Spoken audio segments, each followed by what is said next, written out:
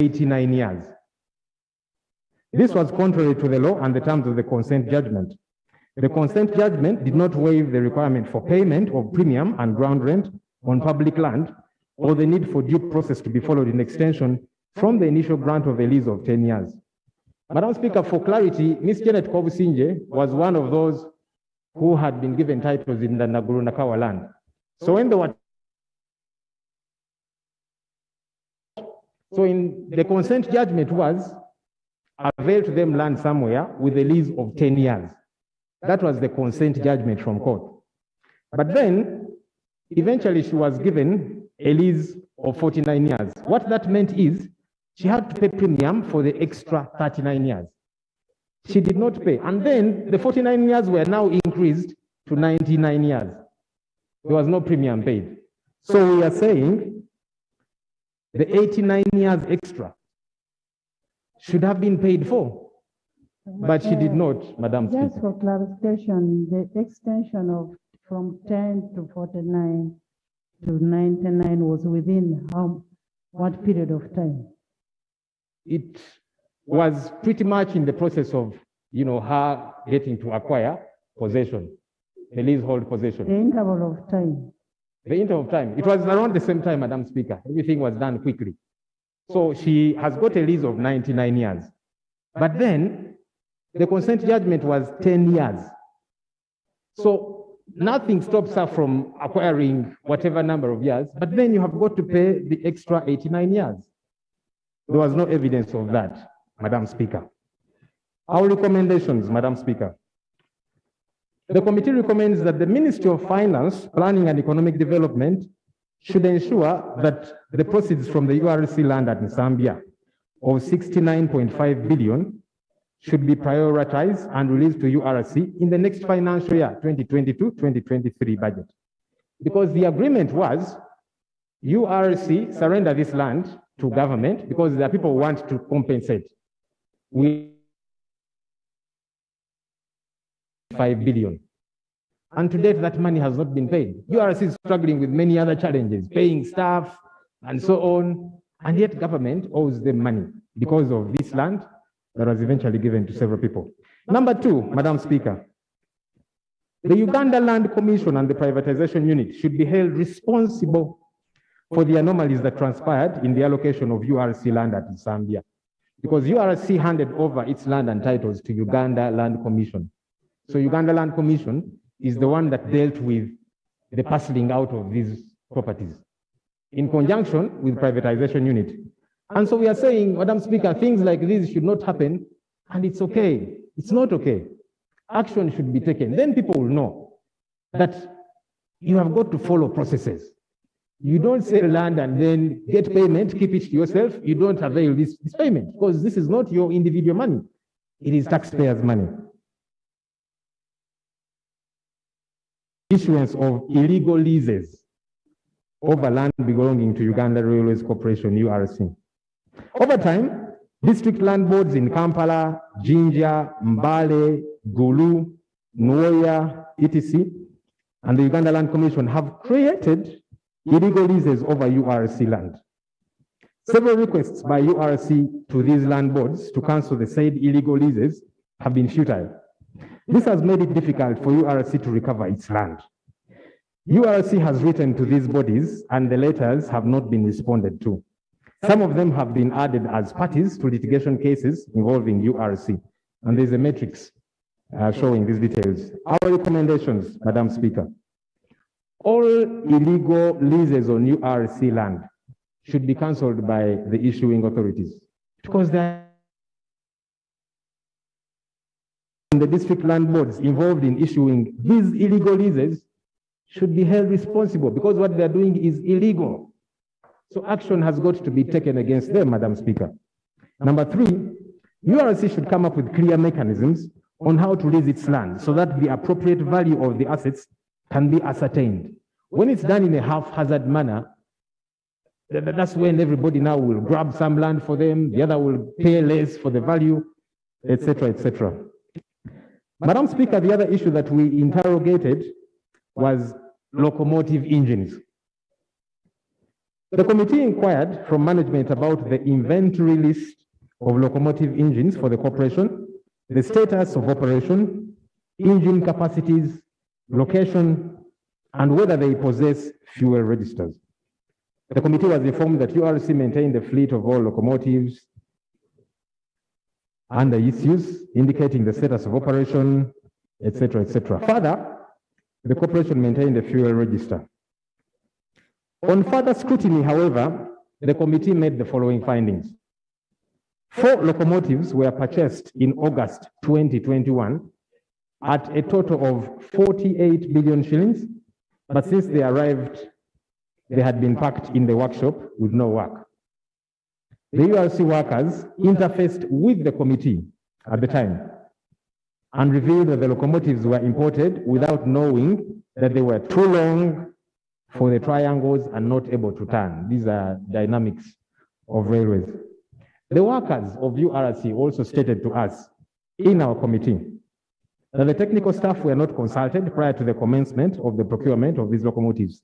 Now, this was not a requirement, really, but they were saying, you know, it's just a good thing because the bosses take the decision. But it's just good manners to inquire from the juniors, quote unquote, what do you think? Give us some advice, because they're the end users. And so they thought maybe if they had been consulted, they would have been able to give some advice. Number 2, the Uganda railway line of 50 to 80 pounds would not be able to handle the weight of the new locomotives, which required that it runs on a 90-pound railway. C, the motors which propel the locomotives are very low and that they were unoperational on Uganda rail lines. These are issues that we found. URC management responded that the corporation was making modifications to the triangles on the rail lines to enable the locomotives to move smoothly, and that this would be completed by 15th November 2021. They were not able to hit that deadline because they acknowledged that they needed to make certain changes on the rails for these locomotives to operate with ease. So they gave us a deadline, they didn't hit it, and so on. They further stated that the locomotives had been procured with additional spares for 3 years, and the line was fixed. However, the turning points were narrower.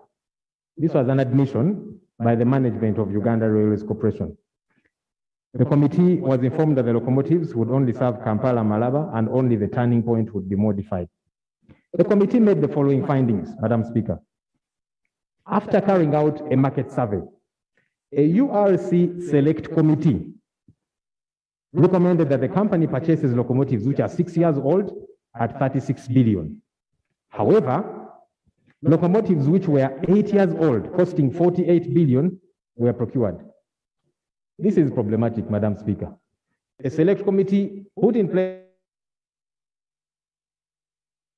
made contacts and so on, and the recommendation they gave was, look, we have identified locomotives that are 6 years old, costing 36 billion. But the people who purchased, Madam Speaker, bought older locomotives and more expensively. It doesn't even make logical sense, Madam Speaker, because what is older should be cheaper. And this was their information, because they're the ones that put in place the select committee, which made all these recommendations after doing market research. 2, the committee notes that this was odd because older yet more expensive locomotives than those recommended were purchased. Management stated that of the 48 billion earmarked, 42 billion was for the locomotives and 6 billion was for rich stakers. That's some technical equipment added to that. Our observations, Madam Speaker. The Ministry of Works and Transport deviated from the government policy of procuring new equipment and recommended and approved the purchase of used and refurbished locomotives, because the approval came from the ministry. Number 2, the procurement and disposal unit and the contracts committee of URC recommended open international bidding because of the amount of money involved. However, management opted for restricted international bidding without proper justification. So again, the procurement and disposal unit and the contracts committee of URC said, look, because of the monies involved here, let's not get ourselves in trouble. let's do open international bidding. That's what is required. But then the people who actualized this decided, no, we shall deviate from what our committee has advised, and we do restricted international bidding. So they went for a particular individual. They bought older, yet more expensive locomotives, Madam Speaker. 3, URC had to incur unplanned costs of modifications to improve the triangles and to provide turning points for these locomotives. Number 4, the compatibility of the locomotives prior to procurement. So we are not saying these things, cannot happen, but you see, it's important to cross every T and dot every I. Before you make a purchase of this magnitude, first do your homework. We don't think they did their homework. Our recommendations, Madam Speaker. 1, the Ministry of Works and Transport should take responsibility for failure to follow the government policy on procurement of equipment. Number 2, the management of Uganda Railways Corporation, which was involved in the procurement, should be held responsible for flouting procurement regulations and the unplanned costs incurred on modifications of railway. So you didn't do homework, you're costing the taxpayer money. Modify here, modify there, and so on. But 2, you did not follow the procurement guidelines, which were even advised by your own internal committee. We feel that, Madam Speaker, these things should not be overlooked. People need to know that you've got to do the right thing because it is taxpayers' money we are talking about. There are regulations that have got to be followed. The other issue we inquired into, Madam Speaker, was NSSF remittances. The committee learned that URC had not made remittances to NSSF for 2 years, and the workers were concerned that this would affect their interest, which is meant to accrue to them. So the committee observed that over 2.8 billion shillings is still pending as NSSF arrears, although payee had been cleared to date. URC prioritized and remitted payee without remitting the obligations of NSSF, and yet both are statutory obligations, and they're both equally important. Because you see, one way of motivating your staff members is not just a good salary, but NSSF, it is their money. When they retire, they should retire to this money. Our recommendations, Madam Speaker. Number 1, the committee recommends that URC management should prioritize remittance of NSSF, since this directly affects individual employees who are missing out on an annual interest and on the outstanding NSSF remittance. And URC should ensure that the outstanding NSSF remittances should include interest, which should have been earned by the employees. Madam Speaker, when this money is not remitted, the workers lose interest for that year. So even when you eventually pay it, I don't know how many years, if they eventually pay it, it will be minus the interest to these workers. That's not fair to the workers of this country, because they will have missed this interest for I don't know how many years. So even if you get that lump sum and you give it to them, it is minus a lot of money which they should have earned as interest. So we are saying that should be catered for. Remit that money, but with interest. Besides, these are your employees. When they are incentivized, they'll do a good job. 1, you're paying them little money, but 2, it is minus, a critical element that, like NSSF. So we feel that should be addressed, Madam Speaker. I'm on page, somebody's asking which page? I'm on page 12. I'm getting to the conclusion. Our conclusion, Madam Speaker, URC management should oversee their assets better, given that they have the potential to generate resources that would enable the smooth running of its operations and activities. The board of URC, as required by law, should pay keen interest in the affairs of URC and always provide appropriate guidance to management to enable the entity to effectively carry out its mandate. It's our prayer that the committee report be adopted. I beg to submit. Thank you, Honorable Chairperson of COSASE. And as you've noticed, we are dealing with another government agency which is rid of management, land issues, NSSF remittance, and of course, it disadvantages the beneficiaries. Because if you're not remitting NSSF, then the interest will not be got by the beneficiaries from NSSF. And even when I used to be in Kosase with the Honorable Katuntu, URC has had all these problems. And from the time we presented our report, no treasury memorandum has come out. How I pray this time around it comes out, because we need these things resolved. The report is here, ready for debate. Can we first hear from the minister, from the two ministers?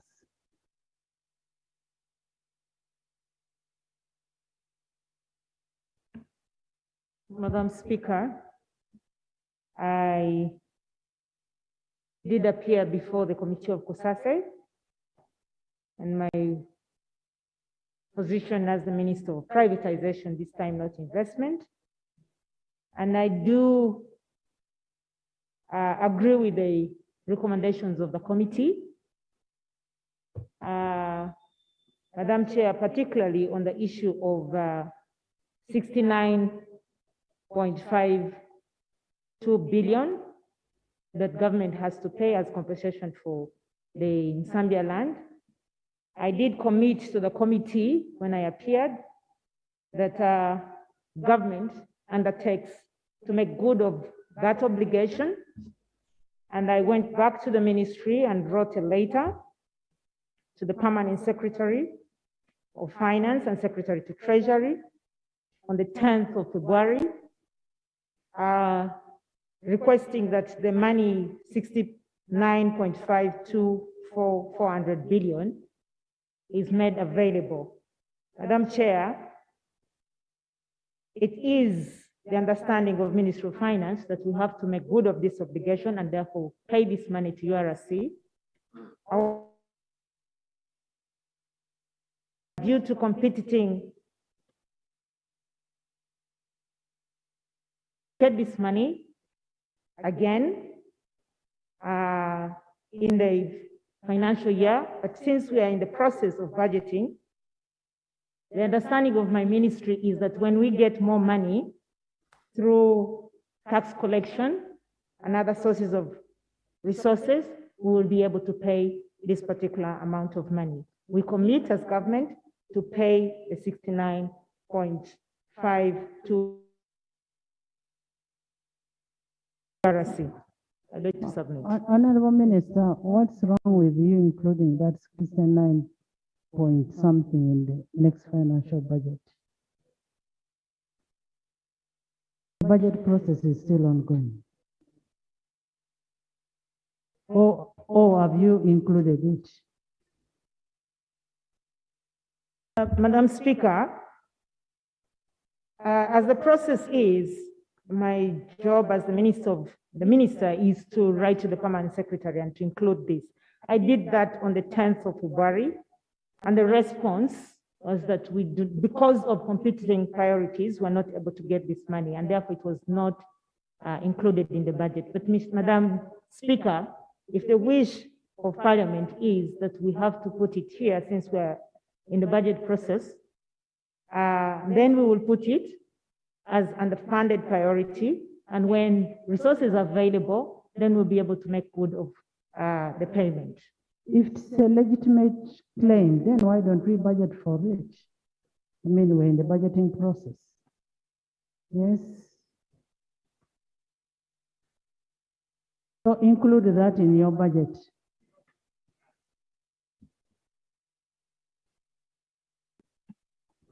Right, Honorable Speaker, I have looked at the report presented by my very eloquent colleague, and indeed the report is very comprehensive, and I have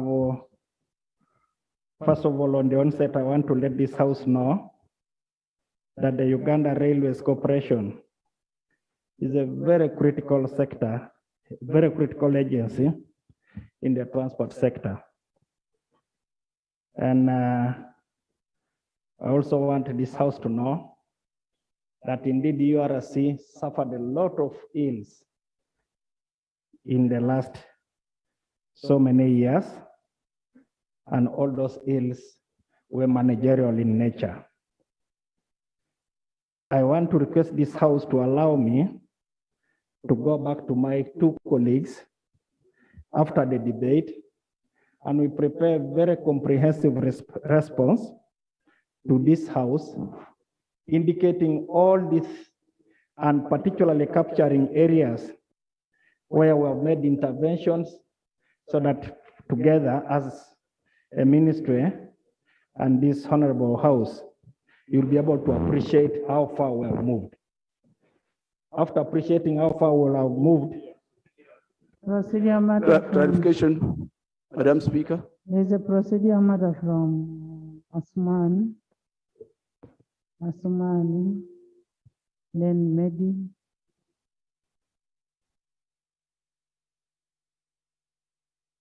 Speaker. Madam Speaker, the minister has been on the floor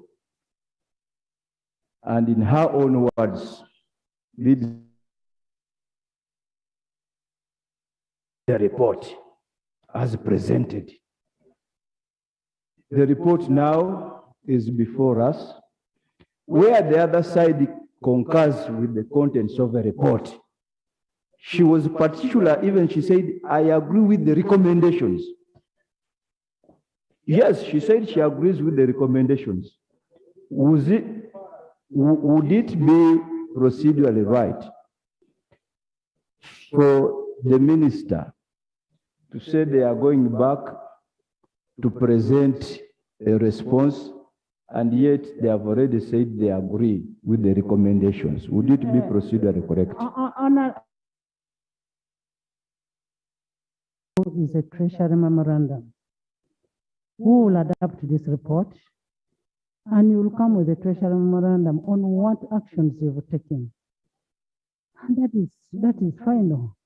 You're not going to start revising this report and say you're coming back to give a response. We are going to give you 6 months to present a treasury memorandum here. Yes, Mehdi? Thank you, Right Honorable Speaker. Right Honorable Speaker, this report is a report of Parliament. And every member here has a stake in this report. And in this case, we've not processed the entire report. My view, Right Honorable Speaker, and my humble prayer is let's exhaustively debate this report, adopt it whether with amendments or anything otherwise. Then we can come up with recommendations that can bind the minister to present. But if we make a ruling, it will be putting the cart before the horse now. We are not putting any ruling. We have not stopped any debate. We wanted to hear from the two ministers who are responsible. Minister of Finance, who has accepted that the recommendations are okay. She even appeared before the committee. Now I wanted to hear from the Lines Minister, who is Minister of Works, who is not sure. So we debate the report and adapt it or reject. Yes, Honorable Baka. Thanks very much, Madam Speaker, and I want to thank the Minister of Finance for accepting the recommendations. And when we are mentioning about ways on how we are going to look for the monies to be refunded to RC quickly, the issue of NSSF, which is mandatory, and where you know very well that we're in the process of giving mid-term, you do not indicate it. The workers were contributing that money, and URC was keeping it. What are you saying about the monies that has already affected the workers as we talk now, because they can't get the exact percentage of mid-term if that money is not funded quickly. Can I get the answer from the minister? Honorable Baka, there is a law to that effect. And the law will be used on that. Honorable Minister, have you finished?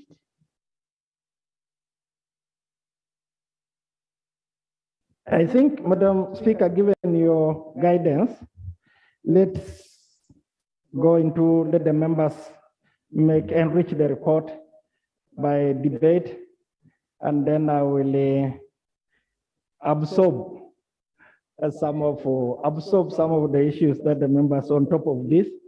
Then we shall see how to proceed. But I can assure you, Madam Speaker, that given the fact that we haven't studied it thoroughly as a sector, there is need for us to appreciate, first of all, the details before we give a comprehensive response. But I am ready for the debate.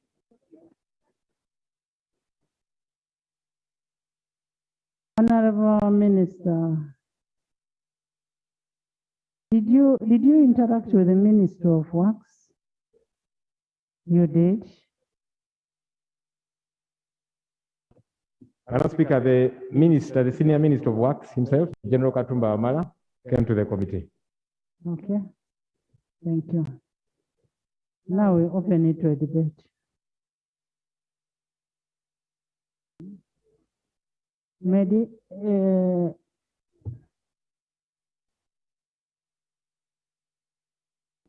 Thank you, Right Honorable Speaker.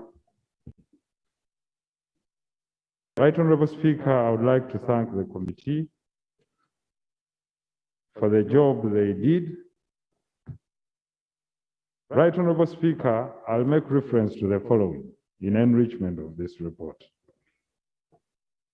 The committee on purchase of locomotives clearly states that in its findings, it discovered through research that the prices of the locomotives acquired were higher.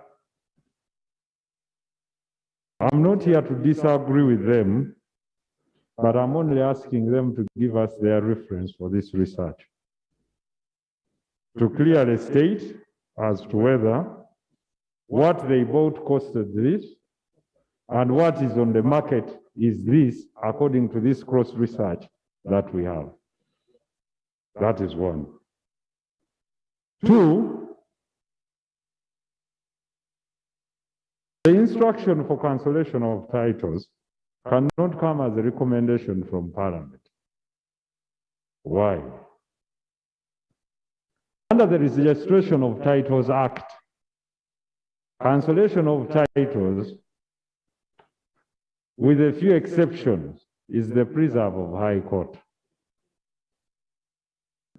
Can I go on, please? So the recommendation would be, in this case, that where it's found that there was fraud or there was any entry made erroneously, then this Parliament can recommend that. And that is the law. That is the law. Thank you, Madam Speaker. Right Honorable Speaker, with due respect to Honorable Nsereko, who is not a member of the committee that investigated, and the committee came out with its own recommendations, and on several occasions we have had reports here where a committee recommends cancellation of titles. Unless Honorable Nsereko is telling us that is an interested party in the land of Uganda Railway Corporation, is in order, Right Honorable Speaker, for Honorable Nsereko to begin putting in his own recommendation, watering the recommendation of the committee, which is in the interest of the committee as you directed, Right Honorable. Honorable members, the committee is arguing the responsible institutions. We are not counseling as Parliament. It is saying the responsible institutions must take an action on it. Before I was rudely interrupted by the member, it is a recommendation of this August House. And if you're not recommending to a particular directorate to interest in itself in the cancellation, the powers belong to the High Court, and therefore it all remains redundant. Thirdly, as regards the funds were transferred by those that paid premium, the 69 billion. It's not compensation to finance. And finance should only tell this parliament where this money is. We are not talking about compensation, Right Honorable Speaker.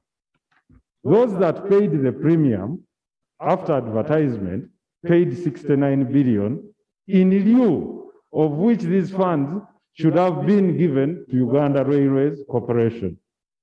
The issue in question here is, where are these funds from finance? It's not about compensation. And what were these funds used for? So I would not like us as a parliament to interest ourselves in a matter of compensation which is inexistent. It's misappropriation of this 69 billion. That should be the question. Thank you, Right Honorable Speaker. There is an aspect of money which was supposed to be paid for the land which is sold, purportedly being sold, and the money cannot be accounted for. They cannot know where the money was put. And then there is also money that was supposed to be for compensation from finance, which has not reached URC. Yes.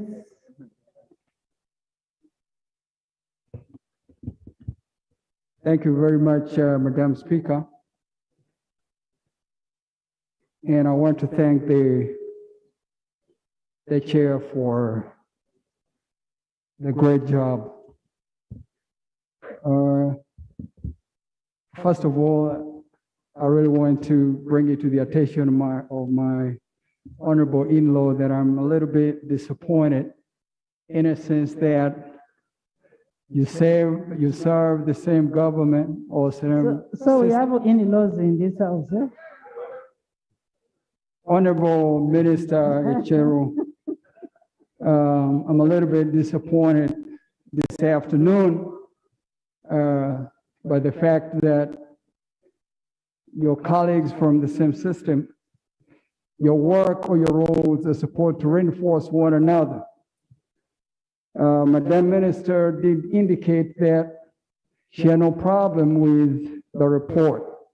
And I thought, as a family in a government system, if you had views to the contrary, I think that should not have been brought to the surface. I just wanted to make that crystal clear, to place before your attention my disappointment.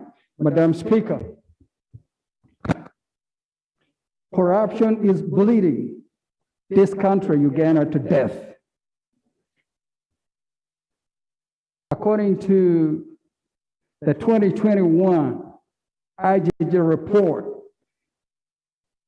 in 2022 IGG interim report, headed by an officer appointed by the president, this country loses up to 22 trillion shillings to corruption.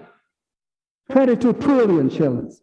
And I'm quoting IGG report. Madam Speaker, from the 22 trillion Uganda shillings lost to corruption every year, 1 trillion is lost to procurement fraud alone. Here we are. 2 minutes, 2 minutes. Yes. Here we are, Madam Speaker. We have our teachers that cannot be paid. Health workers, we cannot pay them. We have hospitals that are not well equipped. I really want to thank the committee and the leadership of the committee. Time is now, Madam Speaker, because we'll be confronted with one question: what did you do? Any report that leads to money or brings to the surface or discovers corruption somewhere, I think it is up to, we have to answer the duty that this money that belongs to the taxpayers must be recovered. And I want to support the recommendations, and that the money that are being pointed in the direction of corruption must be recovered, including those that are responsible for the loss. I want to appreciate you, Madam Speaker. Thank you very much, Madam Speaker. Madam Speaker, I want to thank the committee for the report they have presented, and I will interest myself on a few issues.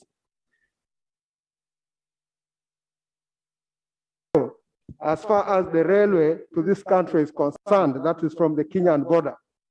And Madam Speaker, it is in our interest that this infrastructure operates to the best of our ability. But unfortunately, in the purchase of the locomotives, I am a procurement specialist myself. I think technical specifications were not observed. And we need to really get the culprits who were involved in making these specifications to tell us what they really came up with. Because you buy 5 locomotives, and these locomotives are not compatible to our railway lines here. So it means there that we were not organized enough in our planning and going for what would help us solve the problems. Madam Speaker, as I said, I represent kilometer 0. Now, on the other side, the Kenyan side, we have got the standard gauge railway. But we have also got an improved railway from Naivasha up to the border. And Madam Speaker, the jam that is currently on the Kenyan side of Malaba, because of the so many containers that are delivered by the railway on the other side, has made us get sleepless nights at the border because of congestion and the inability for our railway to evacuate the cargo that is coming from that side. And this is arising from the wagon, I mean the locomotives that should have been good enough for us to ensure that the movement is good. Madam Speaker. There is a procedure. And what Honorable Angora is saying, on top of non-compatibility of the locomotives, there was also a wasteful expenditure. 36 versus the 48. What is the justification? Yes. I raise on a procedural matter.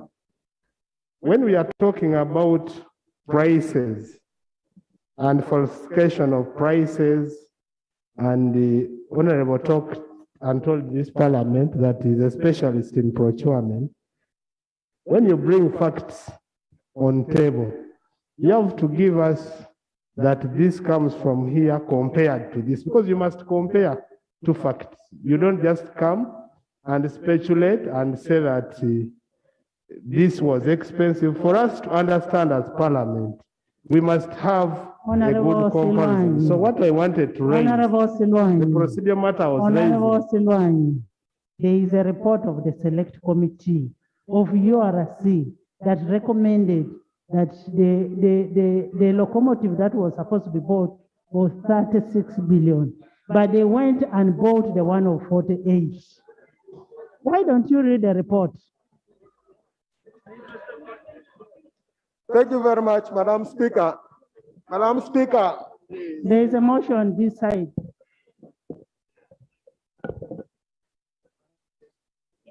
If you know your conflict, don't discuss this report. Motion. Yes, Madam Speaker. There is a motion. Madam Speaker, I beg to move a motion.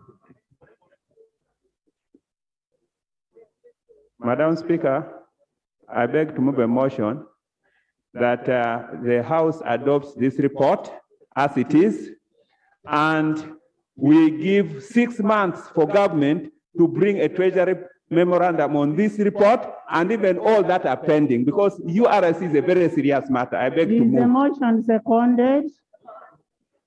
The motion is seconded.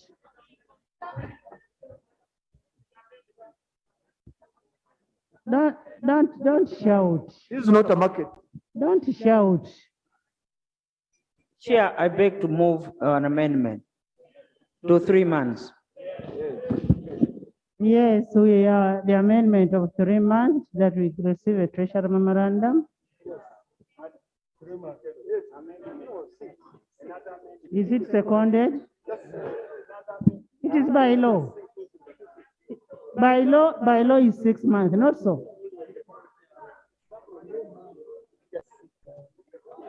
Let's not go against the law because of the urgency.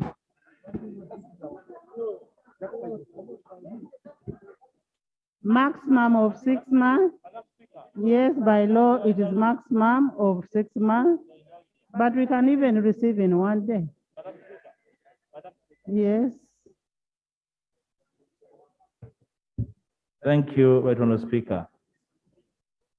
Allow me to thank Honourable the members, full job. Madam Speaker, these are the kind of reports that will define the 11th Parliament. And the bipartisan approach to this report is very encouraging of this Parliament, Right Honourable Speaker. But I rose to amend the 6-month moratorium, bearing in mind, Right Honourable Speaker, that there are other consensus reports for which no treasury memorandum was provided. As part of the requirement to comply, and aware that even over the last reports, no treasury memorandum was provided, we ask, of course not with menace, but as a way of admonishing those responsible for providing treasury memorandum for not giving us prior treasury memoranda, to give us this in 3 months. Because initially, they were not compliant to the law, so they are not asking for us to comply with 6 months because their hands are not clean. Having failed to be compliant a priori, this time around, they should give us not only the new one, but even the old one in 3 months, Right Honourable Speaker, that we can really enforce compliance and respect to the law and Parliament. I beg to submit.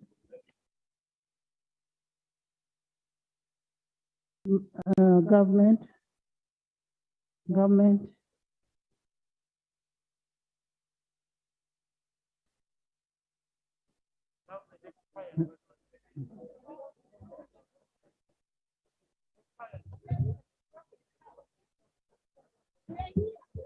Madam Speaker,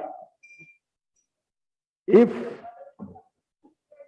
the law says at most 6 months, it means even 3 months, even 4 months can apply. And if this House, in its wisdom, thinks in 3 months we should come here, who are we to challenge the House? We shall go back, we shall put our heads together, we are a system, we shall be back here. Thank you so much. Honorable members, I now put a question that the report of Public Accounts Committee on commissions, statutory authorities, and state enterprises on operation of Uganda Railways Corporation be adopted by this House. Those in favor say aye, and to the contrary, nay. The ayes have it. We need a report in 3 months. Treasury memorandum. Next item. Item 4, motion for adoption of the report of the Committee on Rules, Privileges and Discipline on proposed amendments to the rules of procedure of the Parliament of Uganda. Honorable members, since the beginning of the 11th Parliament, there have been referrals to the Committee of Rules, Privileges and Discipline on proposed amendments of rules of procedure. As we are aware, the rules are the living documents that ought to reflect the dynamic arena that the legislature is on. Honorable Chair, can you come and present? Members, as I told you, I want you to be mindful, we have a bill that we must process today.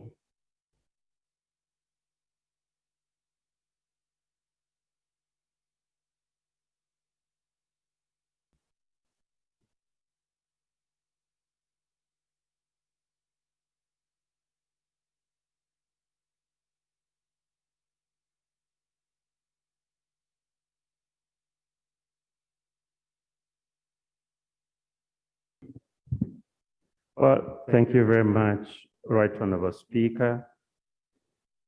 Right Honorable Speaker, I beg to lay on table the original reports signed by the minimum number of members required, together with the minutes of the committee. Beg to lay. Ms. Lay, thank you.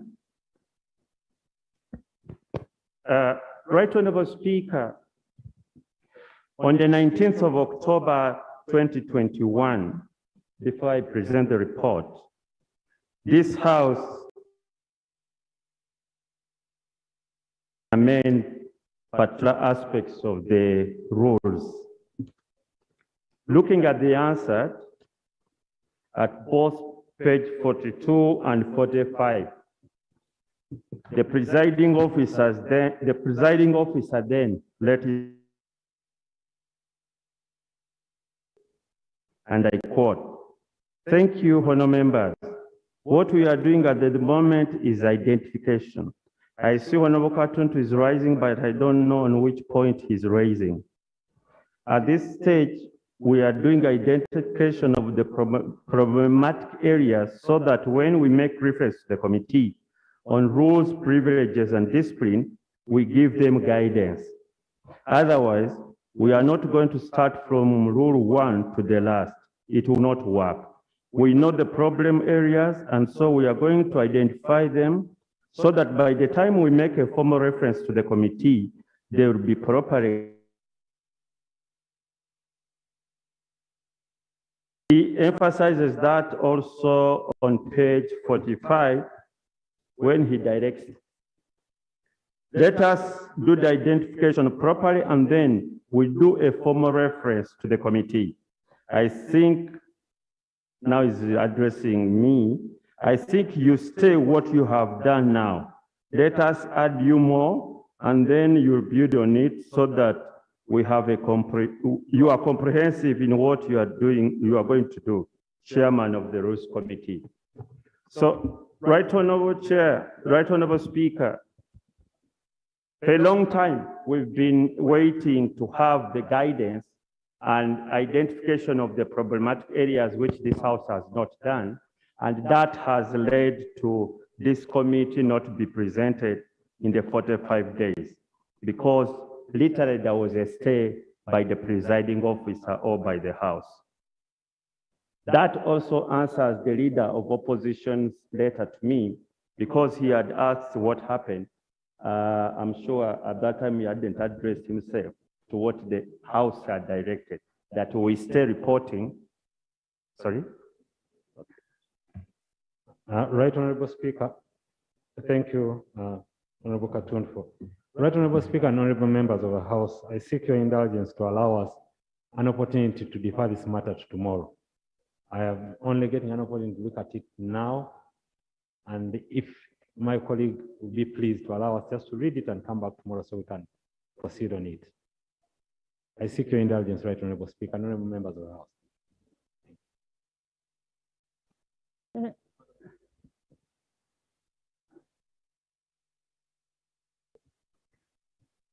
Thank you, Right Honorable Speaker. Of course, I have had occasion to look at the report of the committee. And of course, I have a bit of challenge with the report. Not that I disagree with the fundamental contents of the report, But you are aware, right, Honourable Speaker, that this committee does not work like other committees. It only works on referrals of the House, and it's rarely interactive to seek the input of evolve. I do not know whether it would, in a way, deter the House from doing work on time. And I want to a bit agree with the Land Attorney General that this report would stay to allow the opposition in the Parliament, with the indulgence of the Speaker, not to prepare, but to interact with the leadership of the committee on what we had considered as the import initially of my motion. And I want to be sure, because I never was given occasion to really speak to it in the committee. I do not know whether they answered. I'm not trying to fault the answered in any way, but I want to be sure that was properly recorded, and the import of what I've seen in the rules, that we are on the same page with the Land Attorney General and the chairperson of the committee, who did a good job. The land chairperson at that, right, Honourable Speaker. So that these are our rules, right, Honourable Speaker, and they are speaking to the issues that are going to make our work smooth, that we do not work acrimoniously. If you saw, if it pleases you, right, Honourable Speaker, that this report be stayed to allow an interaction of the opposition in Parliament with the leadership of the committee. Unless the chairperson has an objection clothed in law, I would then hesitate to push it further. Can I hear from the chairperson?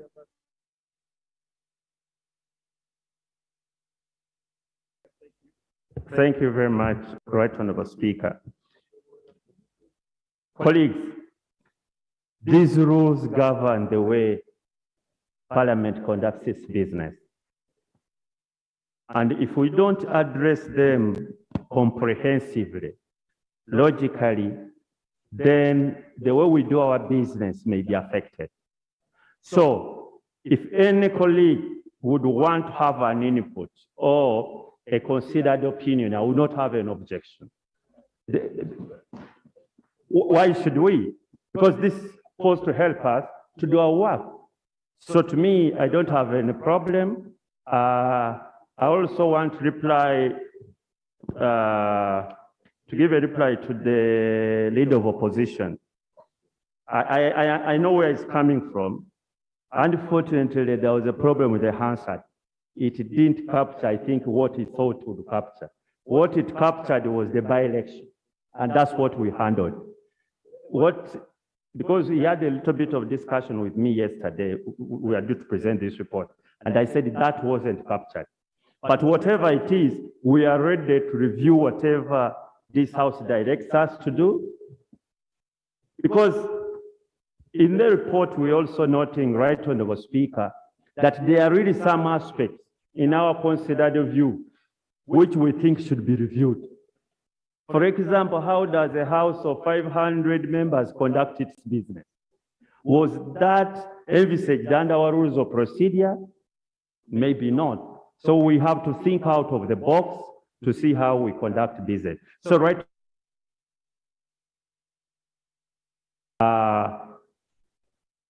I concede. Let the my problem is, even tomorrow, I'm not so sure whether they'll be able to comprehend and even look at the other aspects. So if it may please the speaker, they might need a few more days other than 1 day. Chair, thank you for considering, and I'm giving you 2 weeks to present the report. Failure to reconcile by that time, you present as it is.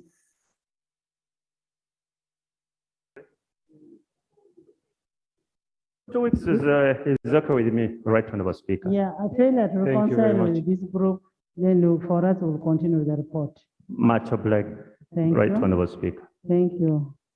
Thank you. Next item. Item 5, Bill's second reading, the Electricity Amendment Bill 2022.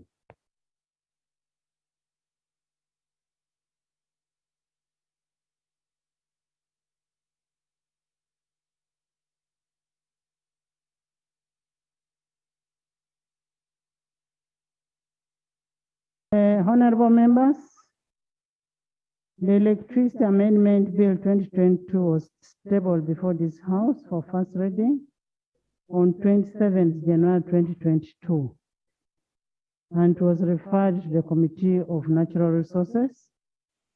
The committee considered the bill and the bill is now for second reading.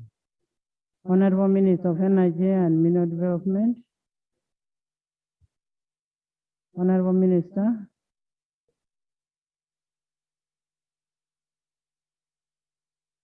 Can you move the motion, Honorable Minister?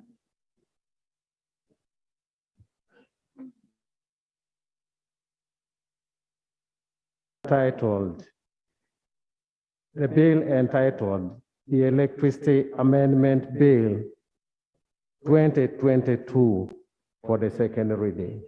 Be read for the second time. I beg to move. Is the motion seconded? Is it seconded? Seconded by Silwanyi, Attorney General, Honorable Musa, the Prime Minister, Honorable Senu, everybody, Esther on the other side, Aisha. Is that Aisha? Honorable Aisha. By Charity, congratulations for the promotion. Yes. Thank you. Honorable Minister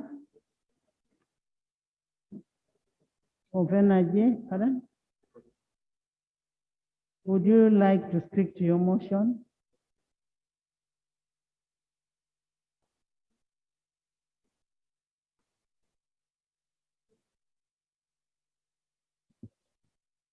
Right, Honorable Speaker. The objects of the bill are,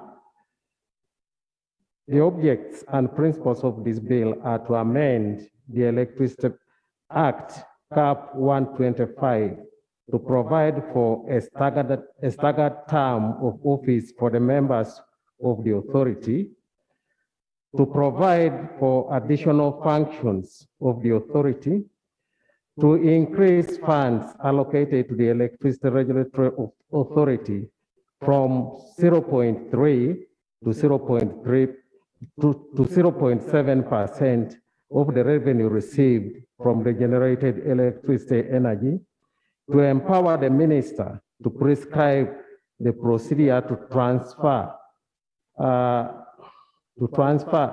of generation assets to the government, to prescribe the circumstances under which a holder of a generation license or a transmission license may supply electricity to persons other than a bulk supplier, to provide for the deterrent penalties for theft of electricity and vandalism of electricity facilities, to provide disputes tribunal, and to provide for the related matters. The proposal to amend the Electricity Act, Cap 145, is intended to remove inconsistencies in the law and introduce flexibility in its implementation and to streamline operations of the electricity sector. I wish to submit.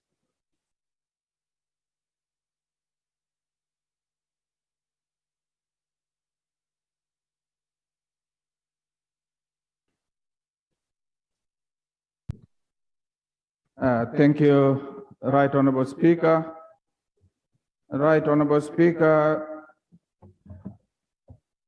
I wish to lay on table the minutes and the documents on the Electricity Amendment Bill 2022. Please do. Right Honorable Speaker, as leaders, part of my work is to provide mentorship, and today, for that purpose, the Deputy Chair will be presenting the report, and I come in later to handle the amendments. Deputy Chair.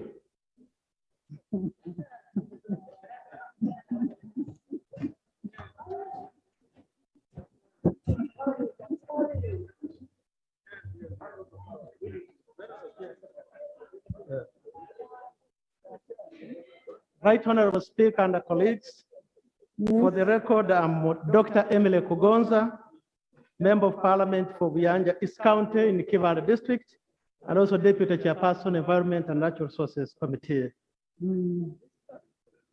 Honorable Speaker, Right Honorable Speaker and honorable colleagues, I beg to present a report of the Committee on Environment and Natural Resources on the Electricity Amendment Bill 2022. The committee considered the bill in accordance with Rule 189C of the Rules of Procedure of Parliament. The Electricity Act Cap 145 was enacted in 1999, and there are new developments and changes in the electricity sector. The current law does not effectively address issues of institutional response and adequate penalties for safety and electrical energy and vandalism of electrical facilities. It has therefore become necessary to amend the Electricity Act to fill the existing gaps and remove inconsistencies in the law, introduce flexibility in its implementation, and streamline the operations of the electricity sector. Yes, Procedure Matter.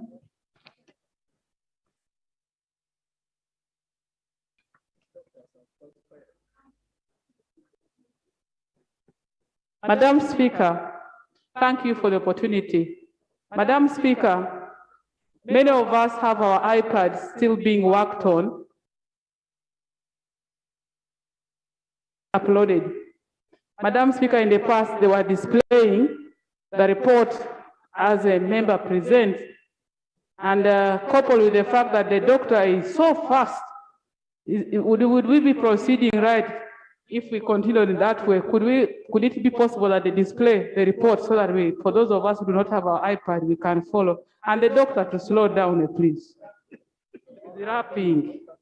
But I haven't realized that he's fast. He's not fast. Just display the report, continue, that's how he speaks. And that's why he's a doctor.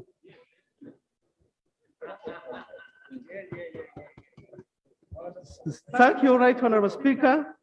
The report was uploaded, and I believe, and I'm only giving just a synopsis, and because I believe everybody has gone through at this particular time. Right Honorable Speaker and honorable colleagues, a comprehensive analysis, observations, and recommendations to the bill are contained in the report. I will, however, make a brief remarks on some of the pertinent observations and recommendations made by the committee. 1. Funds of the authority. Clause 5 of the bill seeks to amend Section 22 of the Principal Act by substituting the figure 0.3 with the figure 0.7 to increase funding to the authority and to provide for an additional funding to the authority. The committee noted that the authority currently has a funding gap of 8.3 billion. The committee further noted that in assessing the resource needs of the authority, the tariff has been forecasted in line with the ongoing efforts to reduce the tariff for manufacturers who consume nearly 70% of the energy demand in the country, to $5 per kilowatt, and energy sales are projected to increase by 11,203 kilowatts by 2024, and thus a level of 0.7% on generation revenue has been applied, and as such, the authority would be able to achieve financial sustainability in the long run and ultimately lower the tariffs for all consumers. The committee is in agreement with the proposed amendment, and a more detailed analysis of this clause is contained under paragraph 6.3 of the report. 2, Energy Development Fund. Right Honorable Speaker and honorable colleagues, the electricity supply industry has a significant deficit in transmission and distribution infrastructure. The committee observed that the transmission and distribution networks require an estimate of United States dollars 2.5 billion and United States dollars 1.5 billion in new investments respectively to repair and rehabilitate the network. This level of required financing is so high and would require additional loans to achieve, which is not sustainable for Uganda. This therefore creates the need to establish the Electricity Development Fund, with funding largely coming from monies appropriated by Parliament, surpluses of the authority, and any other grants, donations, and gifts. The committee contends that creation of the fund will help to provide financing for electricity infrastructure like transmission and distribution of grid network infrastructure. This would boost demand for electricity, leading to a further reduction in the distribution tariff and ultimately raise profitability of the sector companies as they sell more units of electricity and increase the economies of scale. It is therefore this committee's recommendation that an energy development fund be created to paragraph 6.31 of the report for a more detailed analysis. 3 is bulk supplier. Right Honorable Speaker and honorable colleagues, clause 14 of the bill seeks to amend section 56 of the Principal Act to remove the circumstances and may supply electricity in bulk to a holder of a distribution license or directly to a specified class or category of customers. The committee, among others, recommends that the supply of electricity to a specified class or category of customers be open to a more detailed analysis of this clause is contained under paragraph 6.4 of the report. Vandalism. Right Honorable Speaker and honorable colleagues, the committee noted that clause 19.6 to amend section 85 of the Principal Act by providing for deterrent penalties for vandalism of electrical facilities. The committee observed that UETCL spends on average over Uganda shillings 600 million per annum to repair vandalized towers on the existing lines across the country.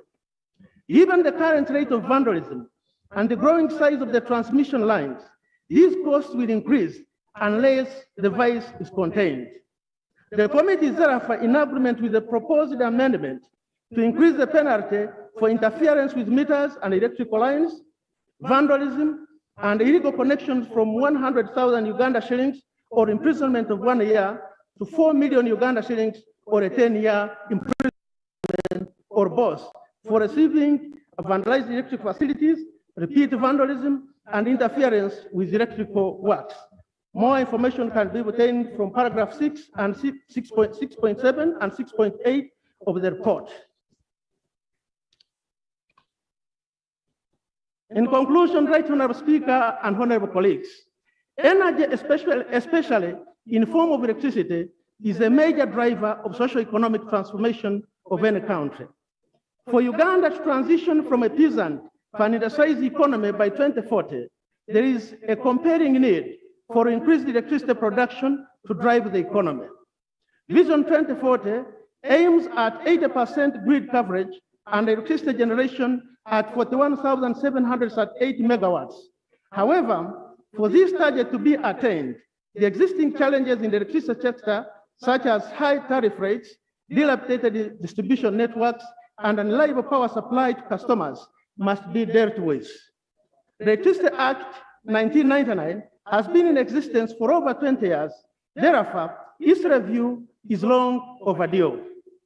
The Electricity Amendment Bill 2021 is intended, among others, to address the high tariff rates, remove monopoly of the bulk supplier, prescribe circumstances under which a holder of a generation or transmission license may supply electricity to persons other than the bulk supplier, render all renewable energy projects liable to payment of royalties, curb theft and vandalism of electrical facilities, in addition to strengthening the regulatory function of ERA by increasing its funding. With the proposed amendments, we strengthen the legal, regulatory, and institutional framework that is pertinent in improving the electricity sector. This is, in the long run, will help Ugandans to maximize electricity benefits for social and economic transformation. I beg to report. Thank you so much, Honorable Chair of the Committee. You've heard the report, and I now open the report for a debate.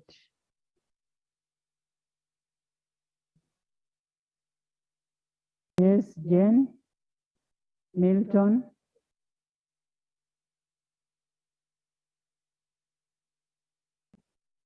Thank you, Right Honorable Speaker. Right Honorable Speaker, allow me to thank the Deputy Chair and the entire team of the Natural Resources Committee for this elaborate report.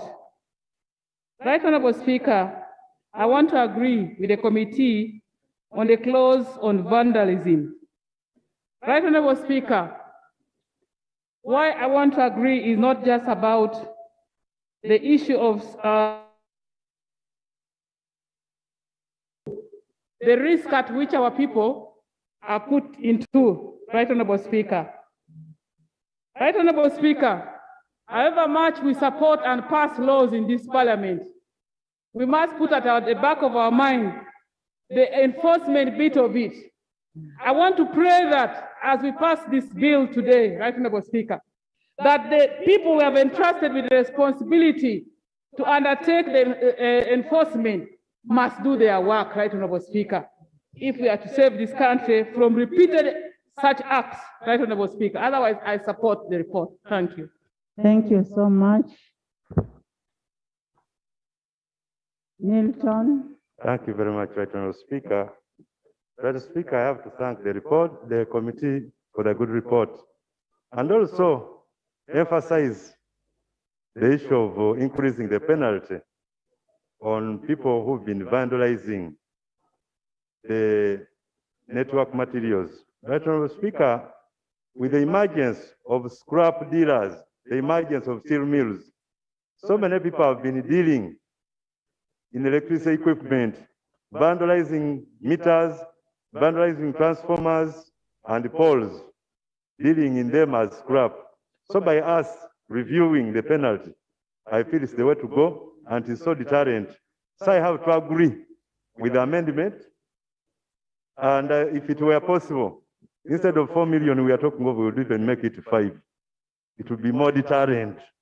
I thank you. Thank you. Thank you, Madam Speaker. I'd like to take this opportunity to thank the committee for the report.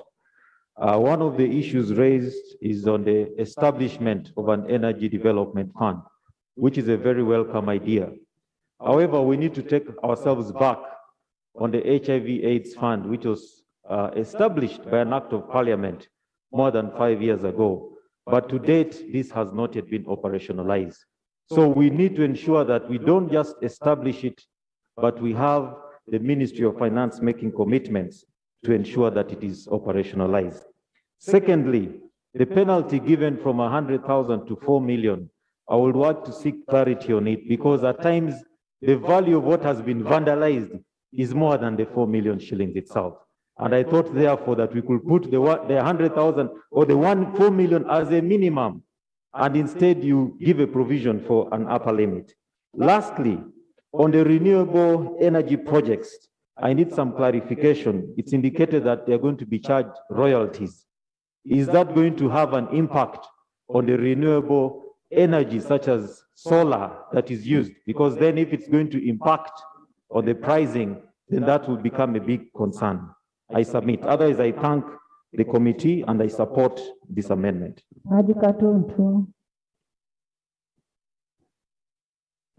Thank you very much, Right Honorable Speaker. Right Honorable Speaker, this country has a problem of respect to public property.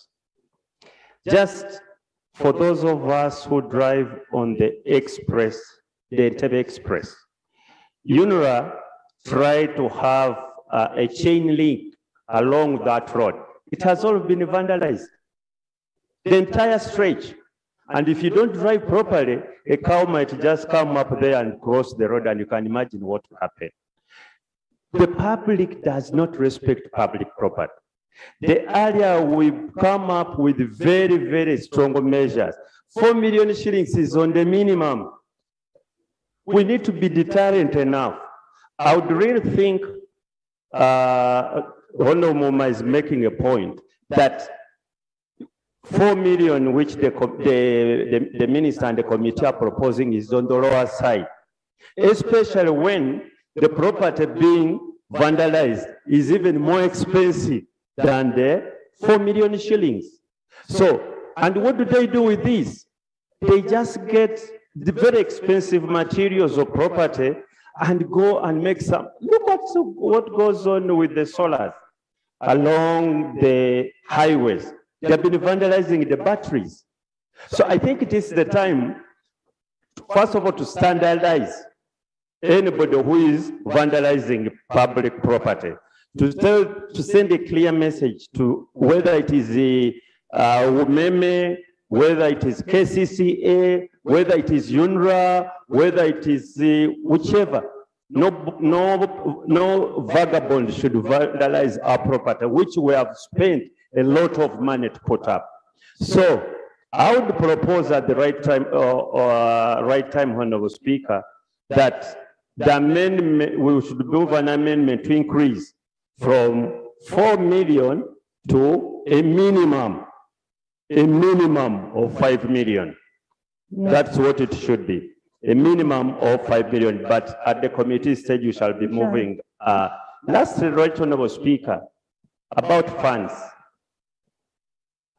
I don't see the Minister of Finance. You see, it's no use creating funds and there are no funds.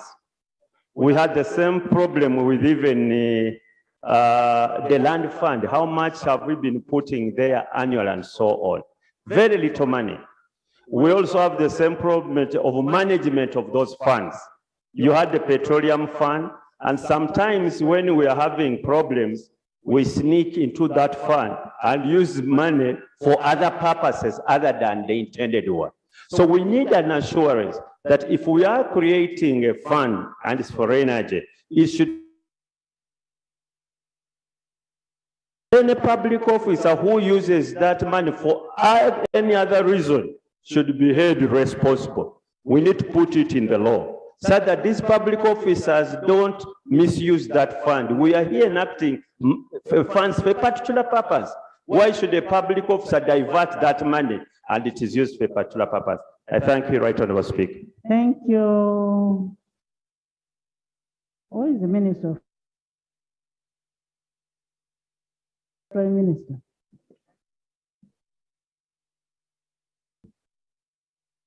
Okay. Haji Yusuf.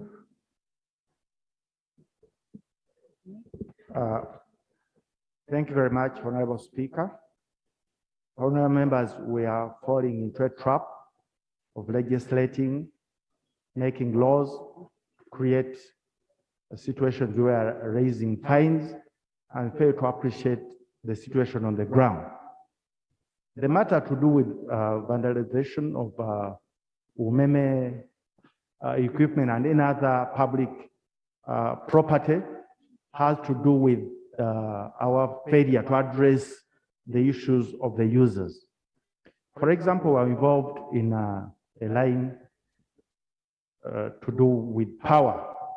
And out of, it's about 4.6 kilometers. We're only having only 4 users. Why? Because the people cannot afford it. So they have no reason to protect your property. If you're talking about the chain link on public roads, there's no provision for the poor people to access their homes. So if it is vandalized, actually for them, they are happy because they are not really benefiting. So we should really look out for a way of involving the communities in matters to do with issues to do with public services so that they feel part and parcel. If the entire village, you only have 2 people who can access and afford power, I have no reason to protect your power line. So whether you create fines, you will not have the capacity even to arrest the culprits.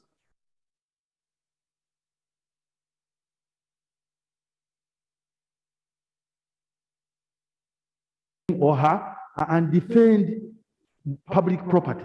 So it is now it's our responsibility as representatives of the people, not just create sort of a class society. Let us try to involve and let people benefit from public property for them to protect public properties. I think that is what is lacking. Otherwise, I support the amendment and the law, but with that kind of consideration as policy makers.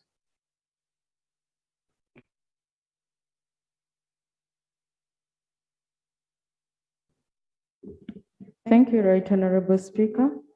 I stand to support this bill for the reasons that they are seeking to remove the monopoly that's now. Right Honorable Speaker, any form of monopoly is not healthy for this country. And as I wait to reject the coffee agreement tomorrow, allow me applaud the committee for a job well done. Thank you.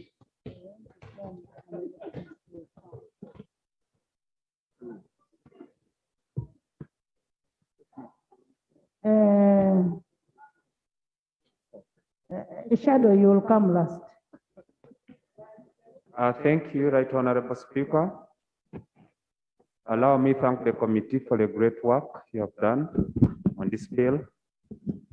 I want to discuss on the issue of increasing funding to the regulator. And I want to appreciate the committee for having realized that the regulator has had a big challenge.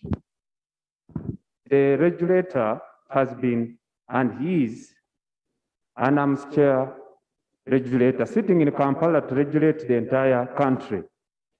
And most of the times, there have been a lot of challenges coming from the consumers, especially on the issues of power outrage. And the response rate has been very low and attributed to low funding of the regulator. So I am very appreciative of the fact that this has been noted by the committee, and they have recommended the funding at least to increase from the 0.3 to 0.7%.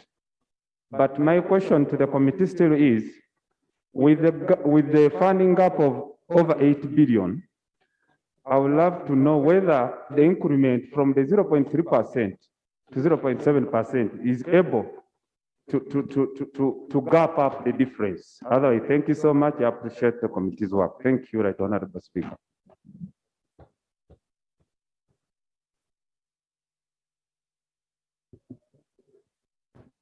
Salah.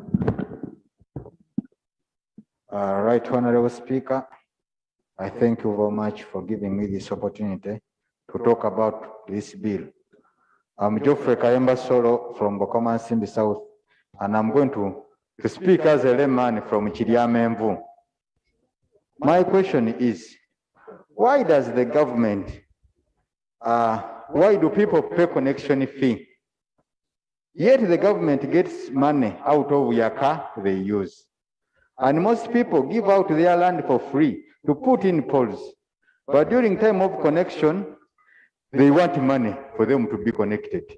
So I think my proposal would be, the connection would be free, so that the government can get more taxes out of the people use, and even this unused is used. I beg you, submit. And indeed, you have talked as a layperson. Yes. Thank you. Without- Thank you, Madam Speaker. Thank you, Madam Speaker. Namanya Nabos again is my name for record purposes. Madam Speaker, I support the bill. In my constituency, Madam Speaker, in Ruabo particular, it has become a habit for the public to come and vandalize electricity. Of recent, thieves came and vandalized the electricity lines, and when it was valued, it was over 84 million Uganda shillings. So, Madam Speaker, I think it is prudent that we put heavy punishment to vandalism of electricity. Madam Speaker, a transformer of power is far much higher than the 4 million which is proposed here. I would propose that the punishment should be equivalent to the value of what has been vandalized, Madam Speaker, so that the public can start respecting public facility. I thank you, Madam Speaker. And members, you're supporting the report now, not the bill. Yes, Doctor? Thank you, Right Honorable Speaker. I raise to support the report. Madam Speaker, they have proposed to bring down the tariff of those in industry to 5 cents per unit, which is a welcome direction. But the people of Uganda, the ordinary people, they don't have electricity. Yet this nation have constantly listened from the president, telling us that we have surplus electricity in Uganda. Madam Speaker, last week, I lost in my constituency a lady, an old lady, that was attempting to remove a wire from the pole of electricity because she was tapping in the morning. The wires pass everywhere, the connections, our people don't have electricity. And one of the reasons why they don't have electricity is because the tariffs for home consumption are so high. While I welcome the idea, the amendment that we should reduce the tariffs for the industrial people, I'm looking forward to a day when this parliament will be given us an opportunity that we make suggestions. Doctor, that is provided for in the clauses, in the amendments. It's provided for, you'll get it. Yes. Thank you, most obliged, Madam. Marty, you have information? Yes, Madam Speaker, with all due respect given to your capacity, my colleagues, I don't know sometimes how things stand upside down. In Busia, Uganda, we have a village called Sophia. Village called Sophia, almost 70% don't have electricity because electricity in Kenya, which they import from Uganda, is cheaper in terms of tariff than the indigenous Ugandans they are using. That's what I'm saying. Therefore, that's the information I wanted to give to my colleague. Attorney General. Thank you, Madam Speaker. Thank you, Right Honorable Speaker. The Shadow Attorney General. Yes, and I know my younger brother, although now senior, appreciates, and I want to congratulate you, Madam Speaker, because this is my maiden speech upon your ascension to the highest office. Having looked I want, of course, to applaud the committee, especially when they went into suggesting an energy development fund. Because our biggest challenges in the electricity sector are largely two: the efficiency and the security. I come from a constituency which has 2 power stations. Of course, one of the power stations became obsolete and it has never been repaired. It was built by the colonialists, called Mazvagoj Power Station. The last one that we have has been constructed by a private company, the Sri Lankans. But the biggest challenge I have is that my constituency is the least served in terms of electricity penetration. We only see wires evacuating power to the national grid and we don't get. Kisoro district, which is part of Kigezi, gets its power from Rwanda. When the president of Rwanda gets annoyed with Uganda, Kisoro remains in the darkness. Cover where you come from with the power station that generates 6 megawatts. Cover indeed, because of lack of industries, uses less than 5 megawatts. But it has power fluctuations on a daily basis. I will give you. Right Honorable Speaker, I want to give my colleague information. In my constituency, in 2011, government constructed a mini power station in Buseruka sub-county on River Wambavia. But the community around in that sub-county have never benefited. And that's why people vandalize, because they don't see any benefit. I thank you.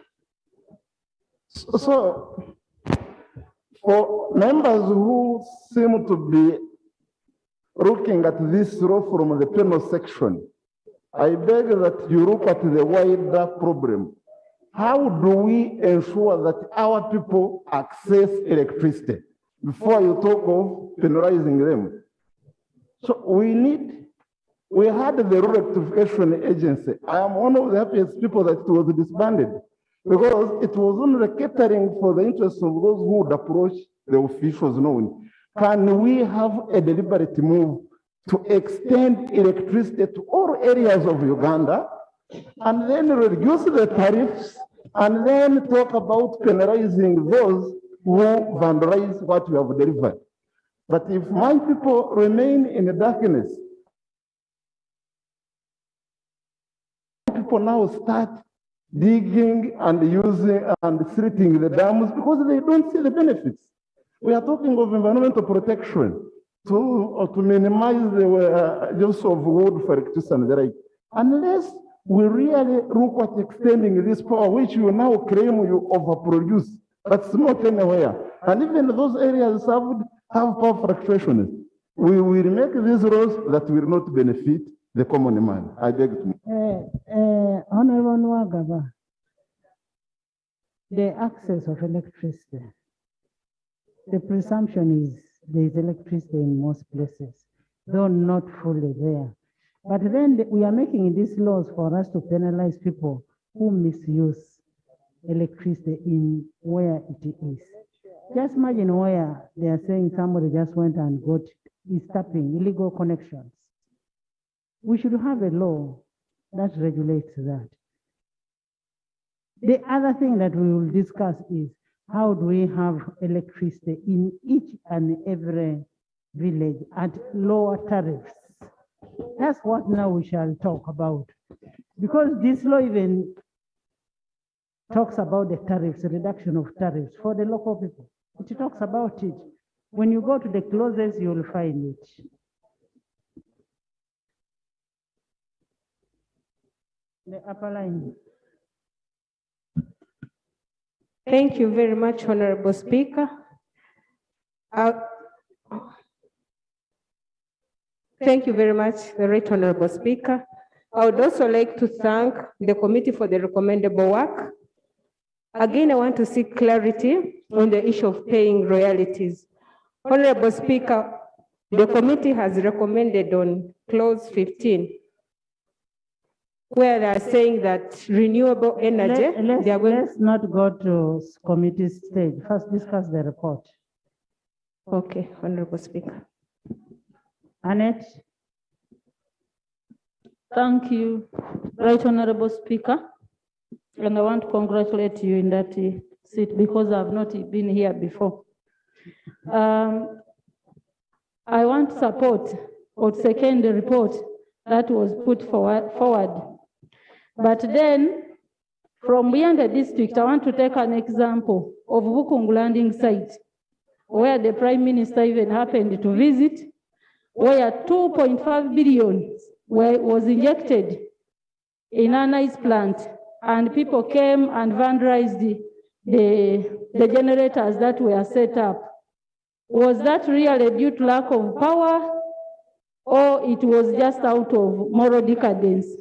I want to agree with the committee that the report that was written to penalize, let it continue, and perhaps the penalty should be unequivalent to how much what has been vandalized costs. And then two, in Bukungu, we had one gentleman who came up. Honorable members, I don't want to discuss about constituencies. Let's look. Right, Honorable, allow me. It is not in general terms, what we should do, how we should amend the law to protect the users, to reduce the cost of the tariffs, and then to protect those people like cutting wires and Right, Honorable, let me pass it clearly. I'm most obliged, but allow me pass this. I also humbly appeal that perhaps we should also increase the funds of the legal aids, because this one gentleman came up on behalf of the government and he was not supported because he was dealing with it as an individual and cutters of the government. Thank you.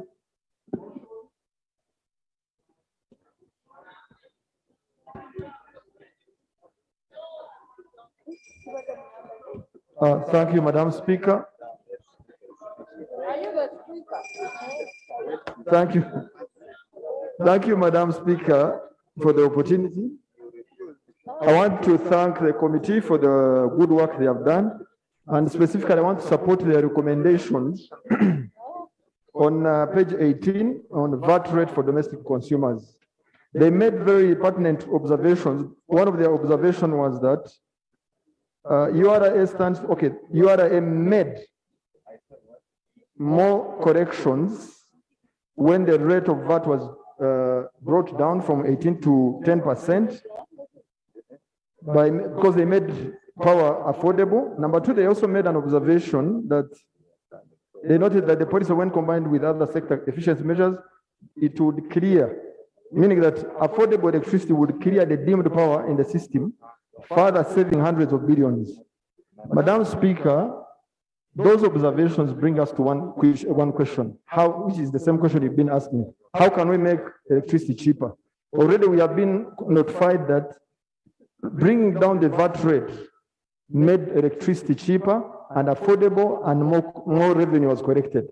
Madam Speaker, I stand to ask, how about this parliament during this budget process?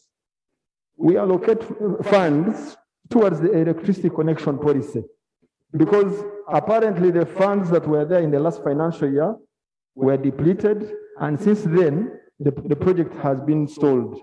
I'll give you an example that in the rural areas, where the Rural Electrification Agency extended power lines, there has been failure to connect these lines to the end user. And actually, that has brought vandalism. Myself, they vandalized two electricity lines because for almost 1 year, we've had these lines installed, transformers installed, but because the connection fees of 2 point something and 700 are expensive for the end user, there has been no connection. Therefore, I stand to support the observations, the recommendations that the recommendations on VAT.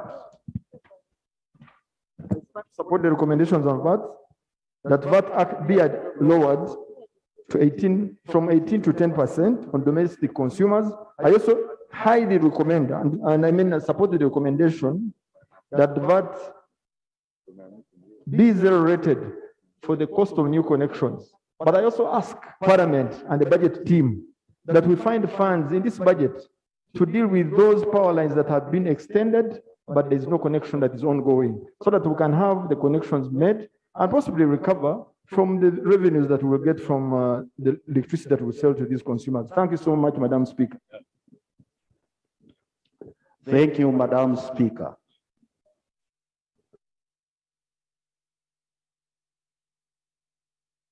I want to thank the committee for the good report. However, Madam Right Honorable Speaker, a lot has been said about vandalism of transformers and others. I'm looking at it from a different angle.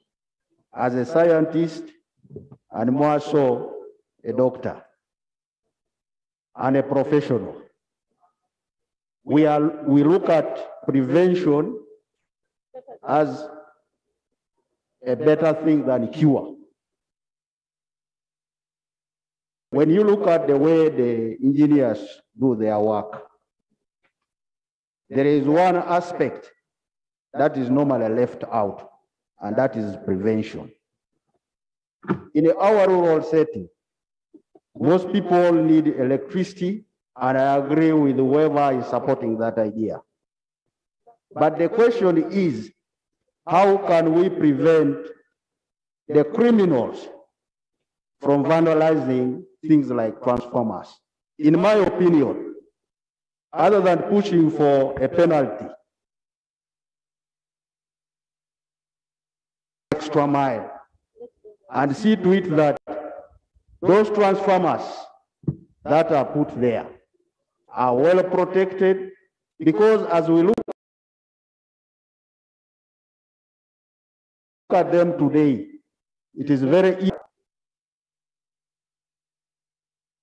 That is my opinion, Madam Speaker. Thank you.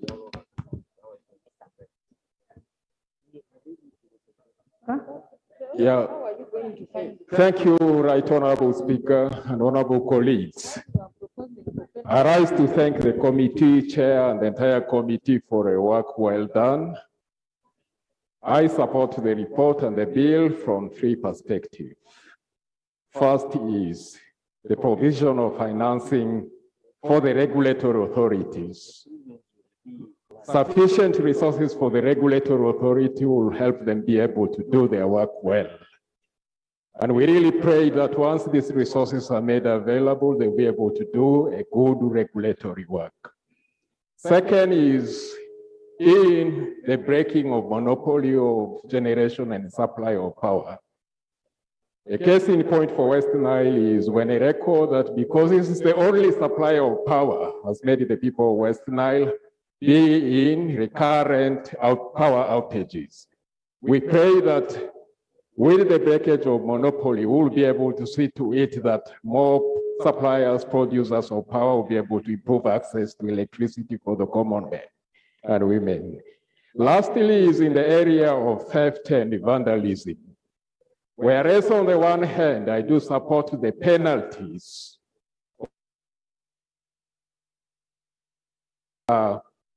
the citizens vandalizing their own assets. So that by understanding the root causes of vandalism, apart from penalties, we will also be looking at public education for them to protect these valuable assets. I thank you.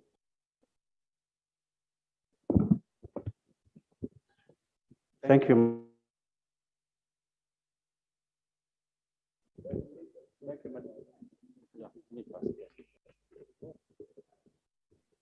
Thank you so much, Right Honorable Speaker. For the record purposes, my name is Anthony Esenu. I want to go on record to thank Members, the committee. let's limit the debate. Let's use 2 minutes. I want to We thank. still have a long way. Thank you.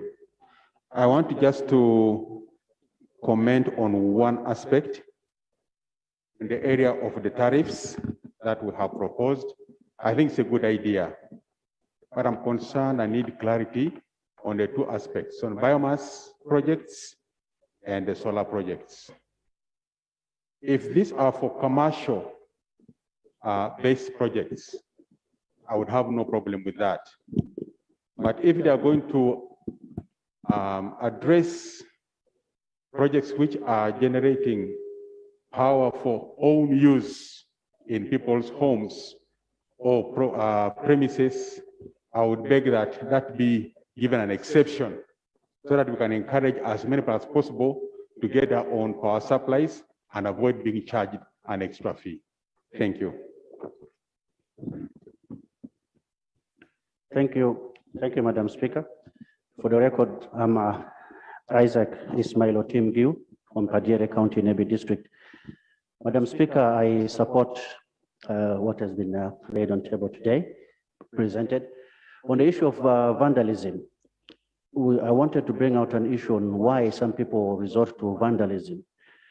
Madam Speaker, up to date, we've got a number of people who have not yet been compensated on their land, where these transmission towers and also those poles have stood. Despite various applications to the Minister of Energy, this issue has not been attended to. In my constituency alone, I've also put a lot of those issues, but we do not support it, and I condemn it, the issue of vandalism. But I think we need to be able to pay these people, because usually when transmission lines are running, the money has already been allocated. I do not see the reason as to why we have to delay compensating some of these people. And lastly, on the issue of the monopoly, I do support this very much, because it is the main reason why the electricity is very expensive. If you look at the issue of Omeme, if Omeme is receiving electricity at 288 shillings and selling it at 974 shillings to the consumers, that is a very big margin. I know they will try and bring up the issue of deemed energy and energy losses, also incurring loss which are being covered, but this is still a very big margin. And I support that more companies should come in and try and regulate so that the prices reach our consumers at a less price. I submit. Thank you very much, Madam. Thank you very much, Right Honorable Speaker. Polika Pogwari from Magule, Palisa County. Thank you very much, the committee, for the report, and I do support as well. One, the penalty. The penalty being given, it's okay, even if it becomes 10 million. But honorable members and right honorable speaker, I am not talking in a professional way, because that's my field. There are two ways of stealing or vandalizing electrical equipment or materials. One, a cable that's lying when electricity is not on. I can give you an example, right honorable speaker. In my constituency, 2015, they finished installing electricity. 2017, 3 transformers blew off. We have 12 poles down with the cables that we're trying to protect. Imagine it's almost 5 years those cables are lying down there. Are you going to blame people who are going to sell for scrap? They are poor. Two, a professional person. These people of Umembe staff and Umembe contractors do steal these cables direct, because they know where a switch is, remove the circuit breaker, go and steal, and then take the things. So at the end of the day, I support the penalty to be increased. Number two, we have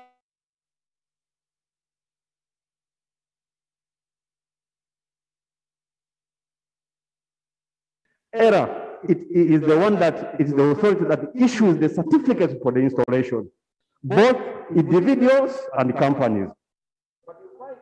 But you find that next.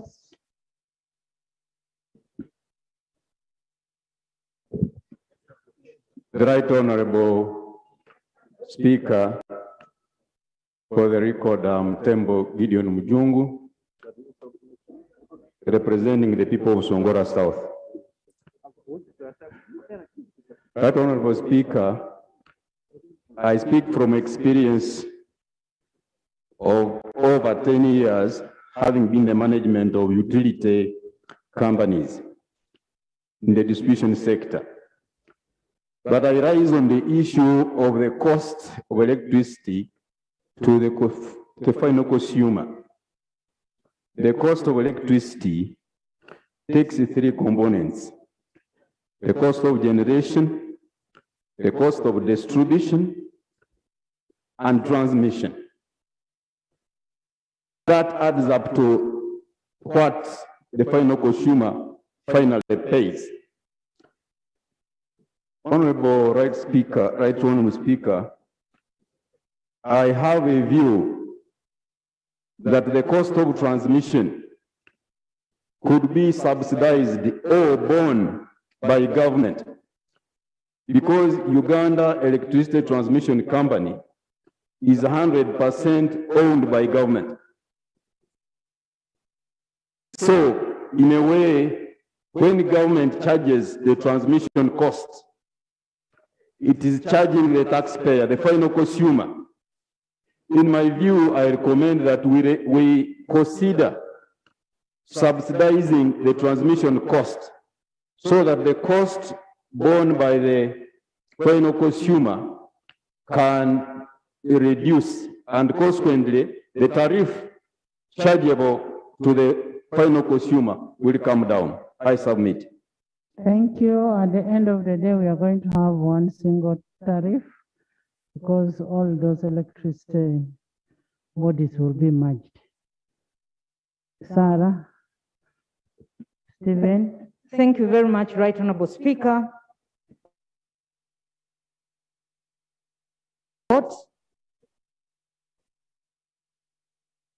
I want clarification, Right Honorable Speaker.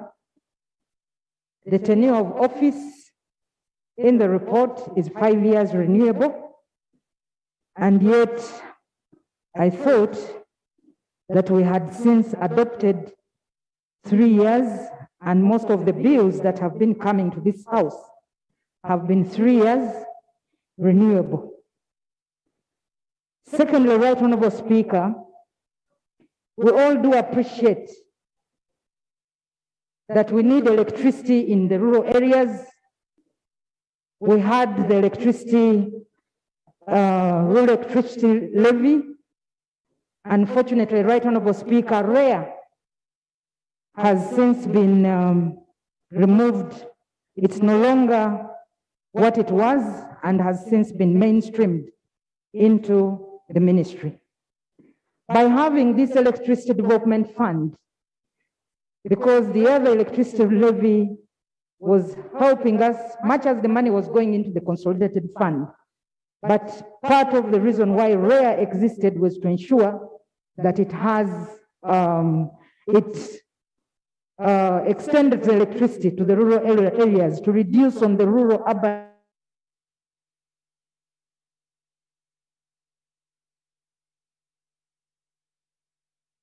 also for the various businesses. So this electricity development fund, once created, I hope it will also be ring-fenced for purposes of equally extending electricity to the rural areas, not just for infrastructure, as I've seen it stated, Right Honorable Speaker, in the report. It is, what is there is that it is for infrastructure, but we want to ensure that it is also, it does the same work as the electricity levy initially. I request to conclude, Right Honorable Speaker. Right Honorable Speaker, the issue of vandalism has been talked about.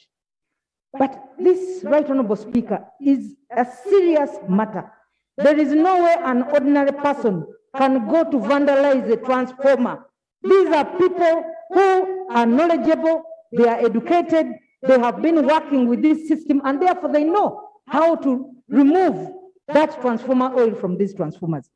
The penalty must be deterrent to discourage anybody from venturing into that. Short of that, Right Honorable Speaker, we shall pass the law here and the vandalism will continue. Right Honorable Speaker, the issue of REA has to also be discussed.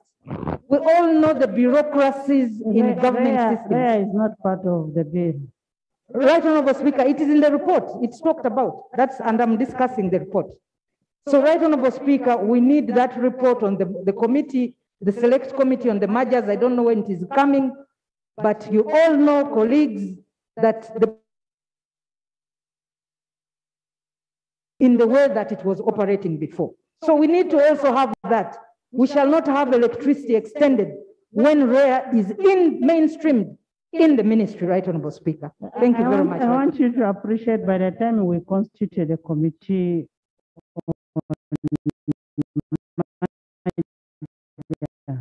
REA had already gone. REA was no longer REA, it was part of the mainstream. And truth be told, we really imagine these people who do the installation are the same people who go back and steal. They are the same people who go back and steal. So we must have a very high penalty for these people. And as somebody said, you just don't leave a transformer bare. Put it in a bush and you leave it bare. And there should be a protection for that. Stephen, Balmoy, Bish, Commissioner. Thank you, Right Honorable Speaker. Right Honorable Speaker, in the interest of time, I will just tie myself on the issue of vandalism. Right Honorable Speaker. I am going to send away one member of parliament out. Right Honorable Speaker. He has gone. Right Honorable Speaker, a transformer, the cost unit of a transformer is above 20 millions. Yes, so for us to say that once someone is guilty, maybe he was found stealing a transformer, must pay 5 million and above. This is a great business, Right Honorable Speaker. These people are installing these transformers, they know how to tie them and how to remove them. It is quite hard for a commoner to go in the village down there and remove a transformer. It is quite hard for them. Right Honorable Speaker, protection is better than cure. Rather, prevention is better than cure.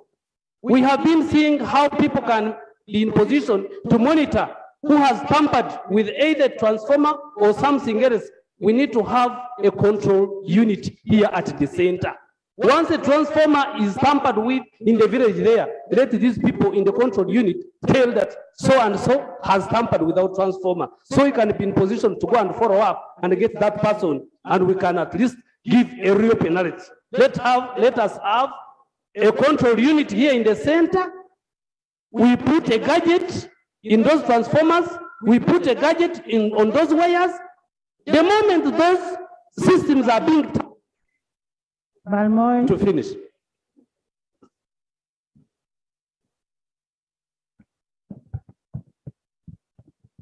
Thank you, Madam Speaker, for the opportunity. My name is Lake Sharon Balmoy. I am the woman member of parliament for Gulu district. I want to thank the committee for our report. It was a well elaborate one. Madam Speaker, I think in this country we learn nothing and forget nothing. Why am I saying this? For time immemorial, the electricity poles have been falling down. They put small poles, weak poles, thin poles for that matter. They fall down. Once the rains come, they are gone. The bushmen, when they're clearing the bushes, they burn, the bulbs burned. Some of them burnt them deliberately simply because they say the rich have power, we don't have power. Yet the lines are moving in our gardens. Madam Speaker, I see a lot of money being put on these poles year in and year out. Why can the government think of putting concrete poles? I have seen a few in some places, but most places don't have concrete poles. Why don't we get a lasting solution to this? Instead of buying poles year in, year out, and this money could go to very important priorities such as health, agriculture, among others. So this is one of my recommendations. Secondly, we have what they call rural electrification. You cannot tell me a layman or a peasant in my district, say Gulu district for that matter, cannot afford to pay or buy a pole of 2 million shilling to install power in a one-room house. I would really suggest that the power tariffs be subsidized, especially for the different fee to be paid, which is affordable by the local person back in the grassroots, so that our people get power. In Gulu district, as I conclude, Madam Speaker, in Gulu district, 90% of my people don't have electricity in their homes. And then poles are running in the compounds, on the fields. It really, it's not very balanced. And I think we should, work on this. I thank you. Thank you so much, Right Honorable Speaker. I would like to take this opportunity also to congratulate you, because this is my first time to talk after you assumed that powerful seat. Right Honorable Speaker, I would like to thank the committee for the good work they have done, especially on this bill. But I'd like to bring to attention the members of parliament a few issues. Number one is that I think and I believe there is poor planning in terms of utility companies and the government in terms of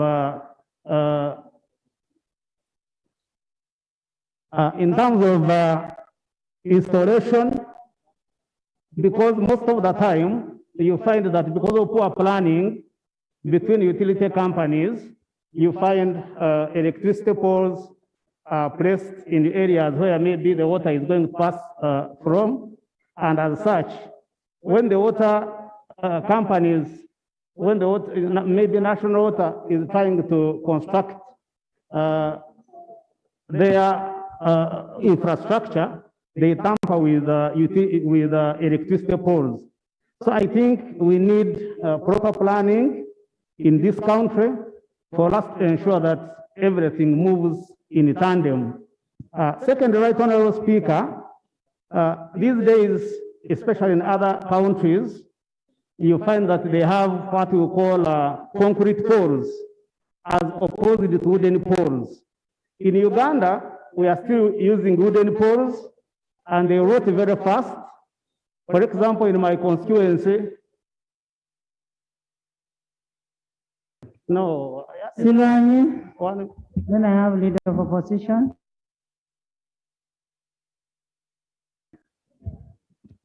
Thank you. Right Honorable Speaker, I want to thank you and to add my voice, especially in the area, Right Honorable Speaker, where the electricity companies, especially REA, when they are installing electricity or when power gets a challenge, they take a very long time to repair. I have a place that I want to use as an example, Right Honorable Speaker. There is a landing levels came up, Right Honorable Speaker, and this is in Bujiri District, Bulida Sub-County. When the water level electricity poles were consumed.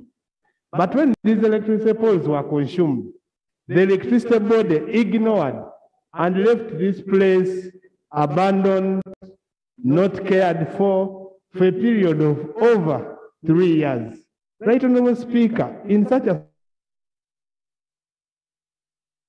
situation, do people now think that I take the information? It is very important, Right Honorable Speaker. Allow me to take the information. Yeah, thank you very much, Honorable colleague, for giving way. I join you in criticizing the report in regard to what you're saying. Okay, in regard to what you're saying. Relatedly, bulk supply has been looked at the side of the providers. It was restricted, you've opened it up, but you're not looking at it on the side of the customers. What they are doing, they are going into small markets, bulking up all the traders in the market on 1 meter, one with a fridge, one without a fridge, then they conflict while paying the bill. The same is also happening with meters. They are bulking them up. But overall, can we have a discussion on nationalizing electricity because it's a vital service, just like water is. We should not accommodate private players in electricity, else the cost is going to go up. Let this be the first parliament to discuss the nationalization of electricity as the case was then. Honorable members, Therefore, honorable members, let's not justify the reason for vandalizing. It is illegal. Whether the polls passed in your garden are not correct an illegality with illegality. That should not happen. And now we are talking about the cost of connecting from pole to pole, then pole to house, the re-electrification. I have heard you talk about 2 million something. Re-electrification, the connection is 19,000. The minister will make a clarification on that. Members, we are running out of time. Please. Commissioner, you gave out your time. Can I now hear from the leader of opposition? But you're giving, okay. Thank you, Right Honorable Speaker. I'll be very brief, but let me commence with an appreciation to you and the Deputy Speaker and all the members who stood with me in paying the last respects to my father last week. Madam Speaker, what is of concern in this report is something on UEB, Uganda Electricity Board, which was unbundled 22 years ago, actually 23 years. That is in 1999. It is still undergoing liquidation. When is the minister completing this liquidation? And I have not access to all these assets. Where are the whereabouts of those assets? Another important issue in this report is about the vice of vandalism, which I must say, the report is spot on not to leave it go unpunished. It should receive the highest punishment so that it is a deterrent to the Umeme technical staff who are the ones championing this vice. Thank you, Madam Speaker. Thank you, Lob.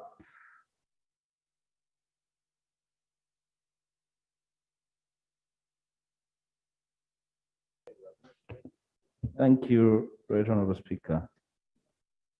I want to appreciate the committee for the report and generally for accepting to absorb and accumulate so many crisscrossing issues. I appeared before this committee and made an official position of the opposition on these amendments. And I'm happy to report that there was good debate and many of them generated a number of emerging issues I have seen in the report. So I want to thank Dr. and his team for being receptive.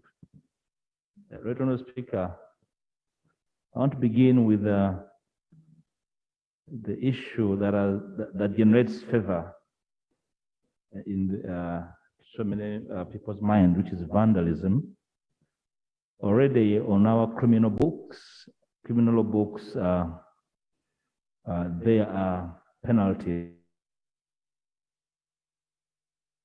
to those who will do the final drafting, or even before, to look at what those laws says and the attendant penalties to avoid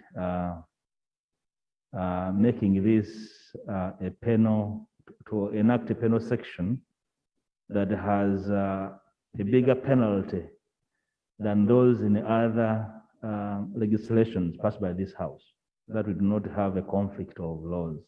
Probably you consult with the people who draft the final tidbits. I've not looked at them, but you need to avoid the conflict of laws. Two, Right Honorable Speaker, Essentially, the bill was on strengthening the regulatory function of the industry. But I'm glad that the report is accommodating the emerging issues that were not addressed in the bill. And I thought when I addressed the committee that we are missing an opportunity to really do a decent job in addressing key gaps in the sector. And I think this report, in a way, tries to do that. I want to thank the committee for that observation. And of course, the idea of establishing the Electricity Development Fund. There were concerns that the funds created in other agencies were not working and they didn't have money. But part of the reason was that these funds were created without necessarily really run these funds.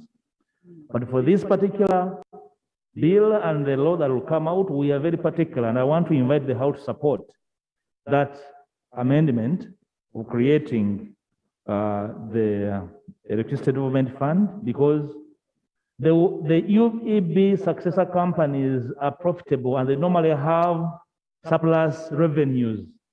These surplus revenues, they invest at the stock exchange, they buy treasury bills and so on. But while we are borrowing money to finance infrastructure, yet we have money that we are investing in treasury bills and bonds in billions, Honorable Speaker. And yet we come here and borrow for the same purpose. So I think we are taking care of this void in part, yes, but also we shall be able to reduce the borrowing to finance maintenance of infrastructure and expanding electricity. Honorable Speaker, thirdly, the subsequent appreciation of the need to reduce the VAT on the final consumer is appreciated. And this time around, you're right, Honorable Speaker, the domestic consumers constitute about 29% of the overall. The rest are other consumers. But part of the constraint to their enrollment on the grid is the cost, which members have ably discussed. By reducing VAT, because the VAT Act allows for zero rating, it allows for exemption, and we expect now that the Minister of Finance is here, in the tax bills that we are considering under this appropriation undertakings we are making, take care of this VAT variation, at least for domestic consumers from 18 to 10. I can assure you there will be no loss visited on the agents because it will facilitate enhancement of enrollment and more revenue will be generated than from the VAT. By getting more people on the grid, you'll be able to collect more revenue. Right, Honorable Speaker. Right, Honorable Speaker, and one of the things that I appreciate from the report, initially, the bill had proposed to list the UMEME successor, the UEB successor companies for share sale. Mr. Speaker, these are the very few profit-making government entities that people were prepared to partake of. The rejection of this overture, right, Honorable Speaker, is appreciated. Let's retain some government companies that are profitable to be retained by the government. To scavenge on them should be stopped, and I appreciate the report for that observation. Lastly, right, Honorable Speaker, we initially, part of what informed the gist of the bill was to reduce the bills for industrial consumers, especially from gazetted industrial parks, which the president had promised to be at 5 US cents. And the rest of the consumers were not catered for. And the report, by coming out for equity for all industrialists, is acceptable. That should be the case. Industries are not a preserve of industrial parks. They are everywhere, And therefore, we must promote that fairness as proposed by the report. Right, Honourable Speaker, I want to thank the committee and the rest of the members, and I want to support the report, and I wait for the clause-by-clause consideration. Thank I you. thank you. Thank you, Law. And the beauty behind this money that is being increased from 0.3 to 7 is to ensure that we have power at all times. We don't go into a blackout. We have a buffer somewhere that will help us. Members, I now put a question that the bill entitled Electricity Amendment Bill 2022 be read for the second time. Those in favor say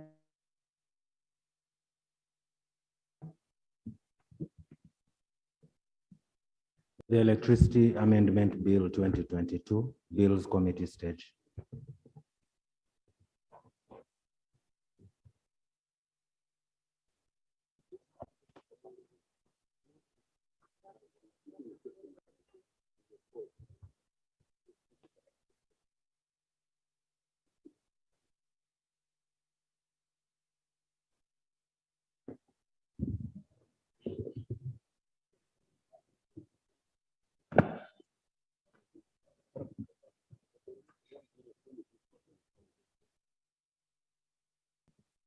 Clause 1.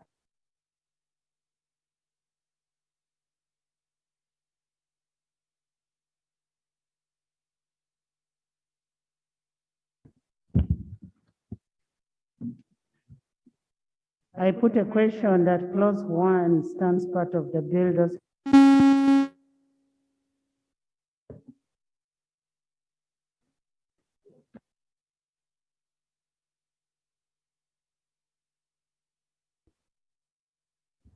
I put a question that clause 1 stands part of the bill. Those in favor say, and to the contrary, nay. The ayes have it. Clause 2. I put a question that clause 2 stands part of the bill. Those in favor say, and to the contrary, nay. The ayes have it.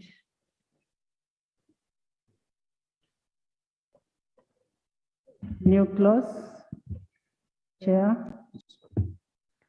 Right Honorable Chair, the committee is proposing for an insertion of a new clause immediately after clause 2 as follows.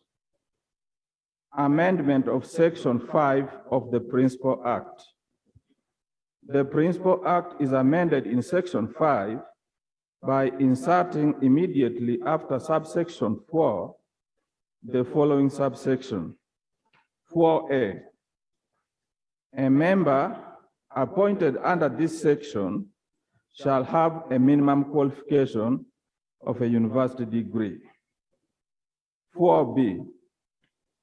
At least 1/3 of the members of the authority shall be women. Right Honorable Chairperson, the justifications for these proposed insertions are: 1, to provide for a clear academic qualification of a member, considering the nature of the functions of the authority, which require education up to a higher level. 2, in order to cater for affirmative action for women. Right Honorable Chair, I beg to submit. Minister.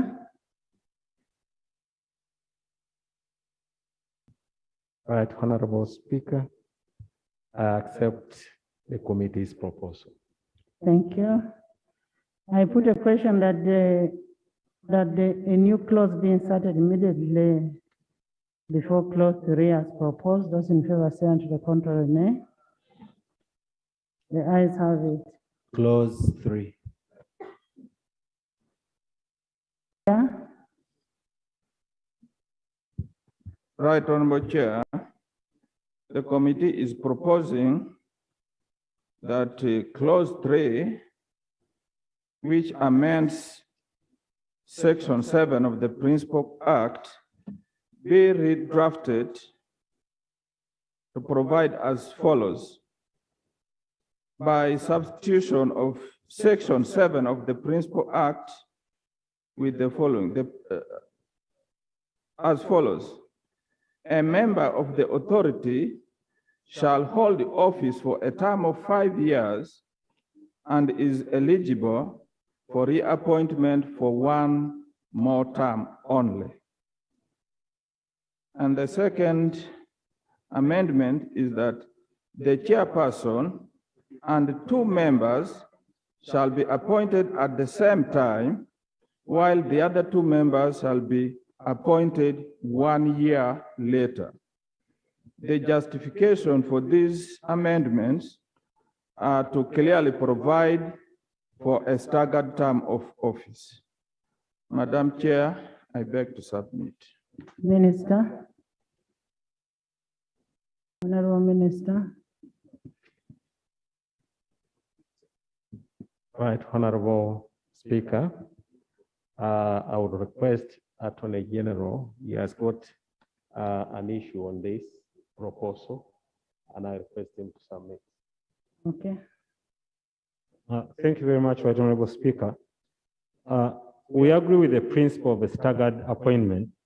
However, the way it is drafted now will mean that for 1 year, you will have only 3 members. It will contradict the requirement to have 5 members. So I propose that the clause be redrafted to get the same principle, to say that, to keep the clause as it is, but say, provided the members appointed by the authority for the first term, you will appoint the chairperson and 2 members shall hold office for 5 years, and the others shall hold office for 4 years. And eventually after that, it will just become automatic, because when 1 term ends, the other one will take over. So you redraft it. How should it read? It would read, to get to the amendment, and read, provided the members, it will read that a member of the authority shall hold office for a period of 5 years and is eligible for reappointment. Provided for the first term shall hold office as follows. The chairperson and 2 members shall hold office for 5 years, and 2 members shall hold office for 4 years, and the rest should remain as it is. Yes, honorable members, I put a question that we're looking at reducing the years to 3 years, Madam Chair, because most standard boards, they have a tenure of 3 years. Making it 5 years, it's quite a long time for 1 person to be on a board. Madam Chair, I suggest that we amend the Act to 3 years instead of 5 years.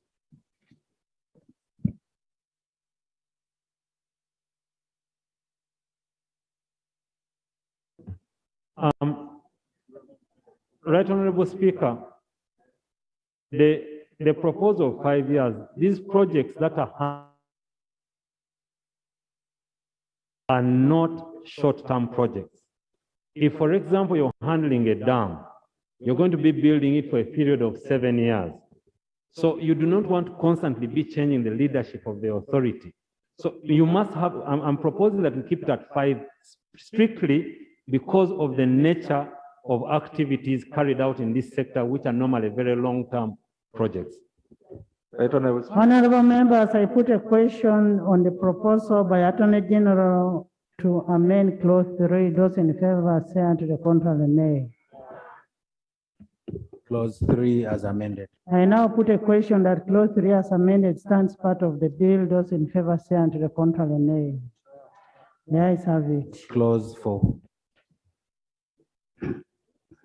Chair, clause 4.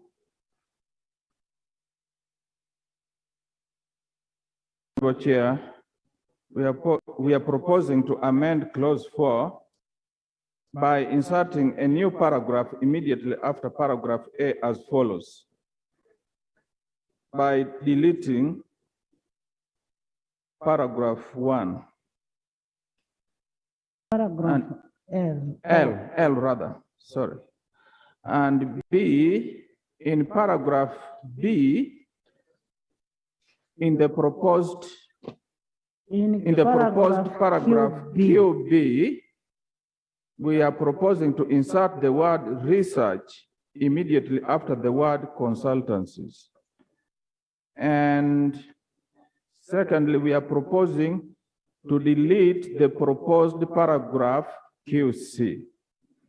The justification for these amendments, in paragraph L, we observe that this has been kept in the bill. Secondly, research should be inserted under paragraph QB because it is one of the crucial roles that should be undertaken by the authority. And finally, the insertion of 4QC seeks to take on some of the powers of the minister who hold the role of overseeing and developing the sector. Madam Chair, I beg to submit. Minister. Madam Chair, I accept the committee's recommendation. Yeah, Madam Chair, clause 4 seeks to amend the functions of the regulatory body.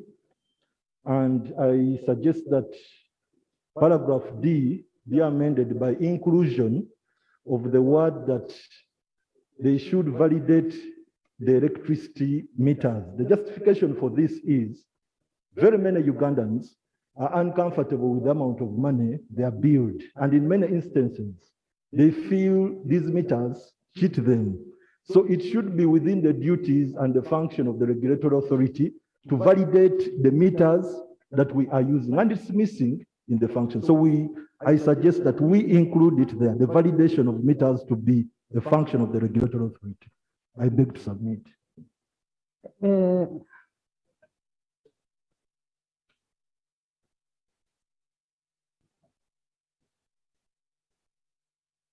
By the way, the meters are functions of the Uganda, the Bureau of Standards. It's not a duty of. Madam Chair, the amendment I'm proposing is to put that noble duty under the regulatory authority of the electricity because it's not being done. As we talk now, none of the Ugandans has seen anybody taking trouble to validate the electricity meters. Don't remove the duty from the Bureau of Standards.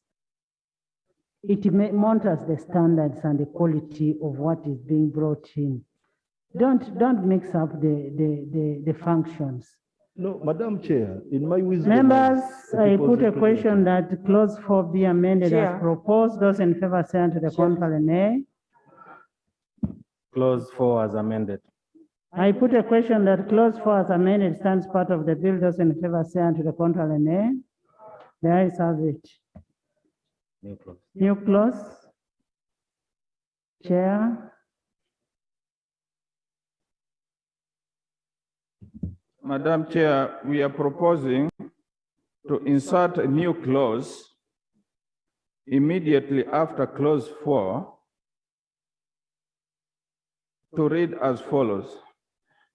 The Principal Act is amended by inserting immediately after section 17 the following. 17A, Energy Policy and Energy Plan. 1, the Minister shall, in consultation with the relevant stakeholders, develop and publish an energy policy and energy plan which shall be reviewed every 5 years. 2, the Minister shall prepare and publish a report on the implementation of the energy policy and energy plan within 3 months after the end of each financial year. 3, the Minister shall, in consultation with the relevant stakeholders, develop, publish, and review energy plan in respect of coal, renewable energy, and electricity. 4, the energy plan shall take into account the national energy policy. B, The energy plan shall serve as a guide for energy infrastructure investments. C, the energy plan shall take into account all viable energy supply options. And D, the energy plan shall guide the selection of the appropriate technology to meet energy demands. The justification for these new insertions are to cater for the need for a multi-sectoral team to be involved in planning. I beg to submit. Minister. Chair. Chair, I beg to make a minor amendment. The use of the word energy includes oil and gas. Or rather, for the purpose of this bill, we should retain the word electricity so that it's focused on electricity. But if we make it general energy, it would include oil and gas. I beg to move that amendment. Thank you. Attorney General. Let's first clear another. Right, Honorable Speaker, I get the principle that the honorable member is raising. However, if you keep it as electricity, we leave out others, which we are trying to cover here. Solar, we deal with things. So maybe we could define energy here to exclude oil and gas for purposes of this, for purposes of the bill. Definition of the energy will exclude oil and gas. I agree on that. Thank you. Thank you. Honorable Polot.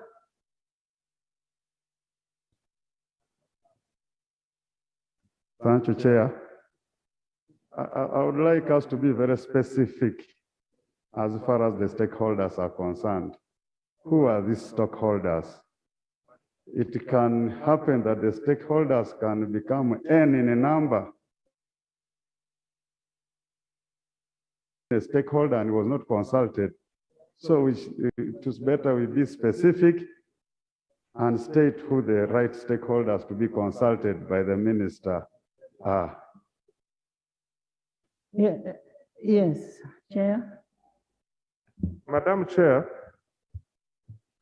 I want to bring the chairperson of budget into context. Maybe before you bring the chairperson of budget, it is saying relevant stakeholders.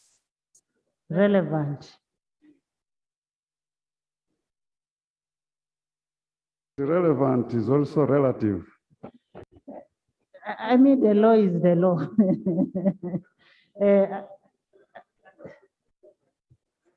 Yes, and I think the purpose of relevant is to allow the person who is sitting there at that time, because circumstances change. The person relevant to nuclear energy may not be necessarily relevant to solar energy. So the persons who are relevant at that time will be addressed. I think it gives us enough room to involve everyone whom we can possibly think about. And when you read it further, it tells you that in respect of coal, renewable energy, and then electricity. So it defines the relevant persons, the relevant stakeholders. I put a question that a new clause be inserted immediately after. Those in favor say and to the contrary, nay. The ayes have it. Clause 5. Clause 5, I put a question that clause Madam Chair. part of the bill. Those in favor Madam say Chair. and to the contrary, nay. Madam Chair. The Madam ayes Chair. have it. There was no amendment on clause 5. But Madam Chair, I have a consideration on that. I have an issue with that. Because if we... You can go on committee. Clause 6. I put a question that clause 6 stands part of the bill. Those in favor say and to the contrary, nay. The ayes have it.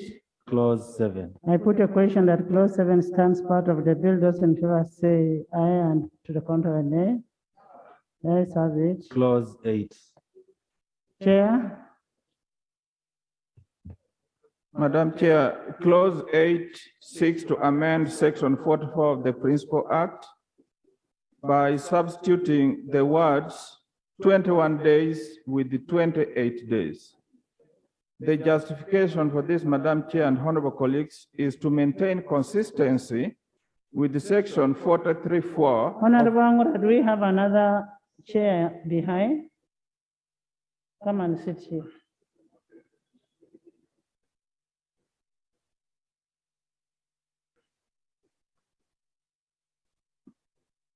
Madam You're Chair, again thank sitting you. near Sarah. Come. Come Madam- and sit and replace the PM. Madam Chair, thank you for Yes. promoting my brother to the front bench. So I was just saying that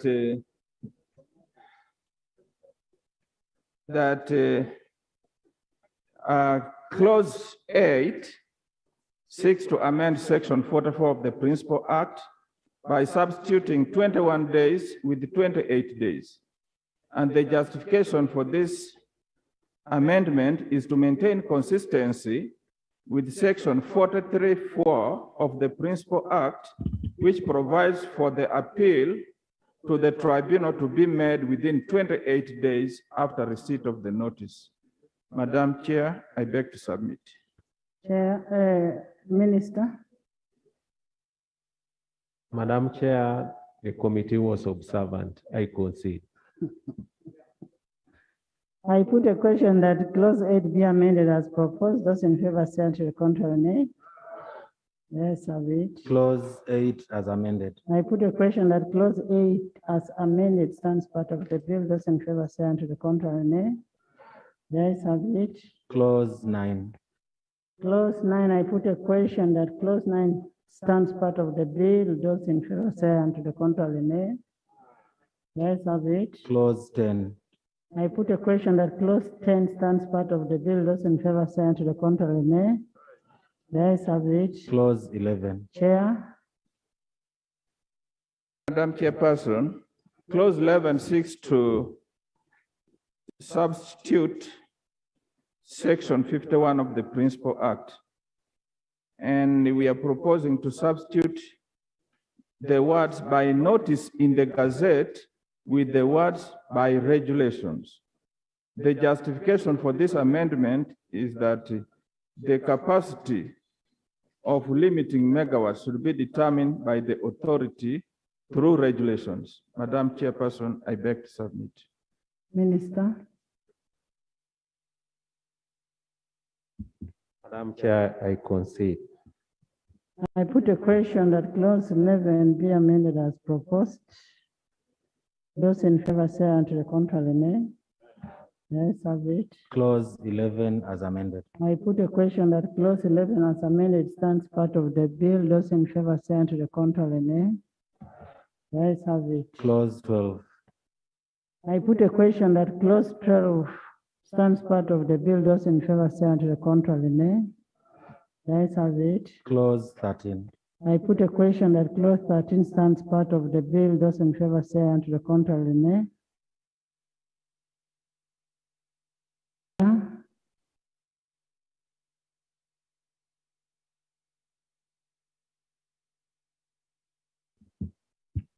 Madam Chair, in clause 14, we on 1, and therefore we are first of all proposing that the head note should read amendment of section 56 of the Principal Act instead of substitution of section 56 of the Principal Act. And so we are proposing to delete subsection L, is 1 rather, subsection 1, and also in B we are proposing to substitute the word circumstances with the word terms in subsection 3.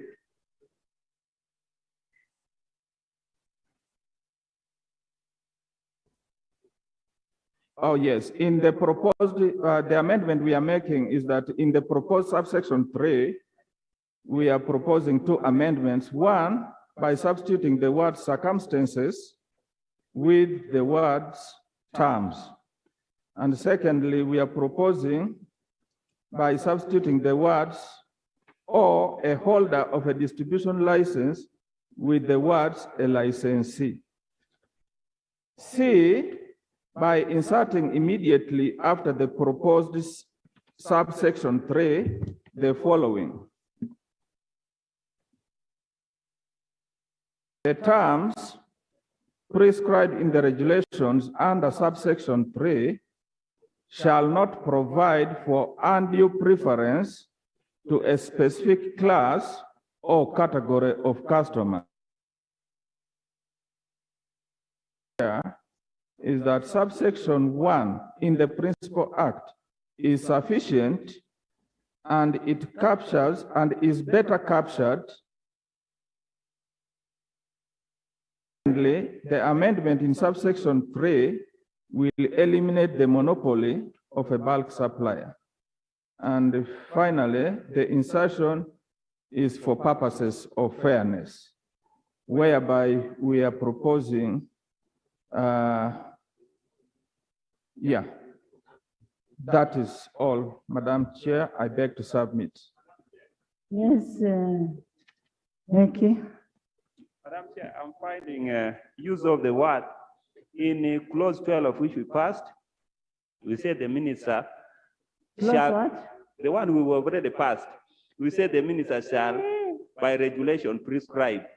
Then when we come down here, we are now saying clause 14 where we are saying the authority may by regulations. So we are having a contradiction. In one clause, the minister to do regulation. In another clause, the authority. I think we need to have uniformity where the minister is the one that does all the regulations in the act. And I've seen that contradiction as we go forward.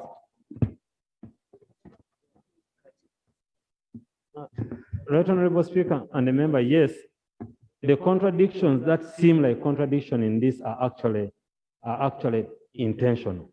There are certain regulations which have been prescribed for the minister, but the more technical ones have been left to the authority. So to get all of them, because the minister may not have some of the technical capacity for which you want to regulate. So where you find the authority has been given that function, the authority is dealing with, and then the minister is dealing with policy regulation. So you can address point by point, but not a common thread. Madam Chair, I wanted to advise the AG, because down there... Eki, what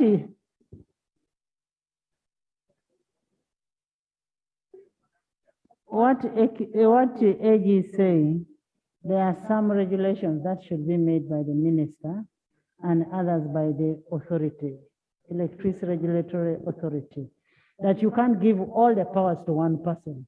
Chair, there will be an abuse. Chair, I think I think the minister is right here in the sense that all activities related to performance, day-to-day performance or whatever is related to technicality, that one should be left to the authority, because the minister may not have the technical know-how and can, so I think I have understood it's just purely a matter of management, really. That's right. Yes. Yeah, thank you very much, Chair. I also seek the input of the Land Attorney General on this issue of bulking. Here in the law, bulking is looked at only from one side, that is the side of the providers of electricity energy. Yet in practice, bulking why is bulking also in this clause? in the definition, and that's what we are seeking to amend. We are amending bulking. Let's look at one thing at a go. Much obliged, Honorable Speaker. Honorable members, I put a question that clause 14 be amended as proposed. Those in favor say to the contrary, nay. Let's have it. Clause 14 as amended. I put a question that clause 14 as amended stands part of the bill. Those in favor say to the contrary, nay. Let's have it. Chair, insertion. Right Honorable Chair, we are proposing an insertion immediately after clause 14 to read as follows. Amendment of section 64 of the Principal Act. Section 64 the head note by substituting for the words Rural Electrification Fund, the words Electricity Development Fund.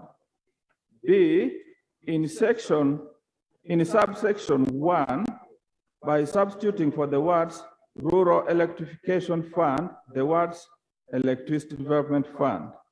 C, in subsection 2, by deleting paragraph C.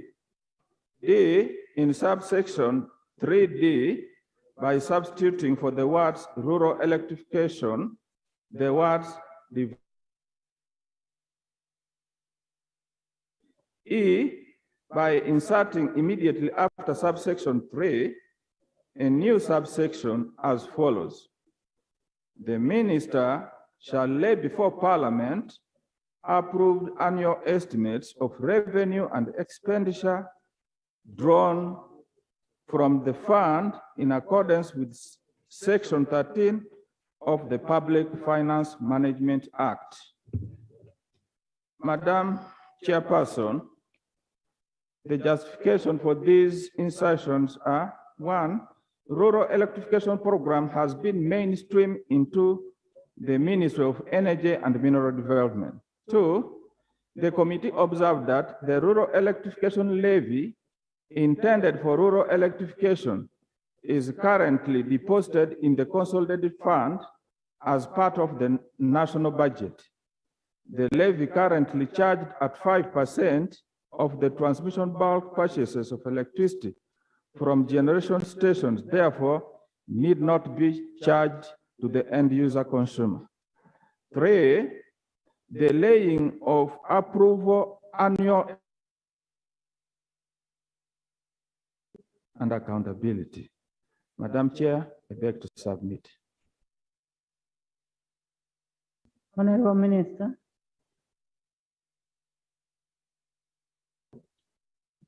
Madam Chair, I concede. Thank you.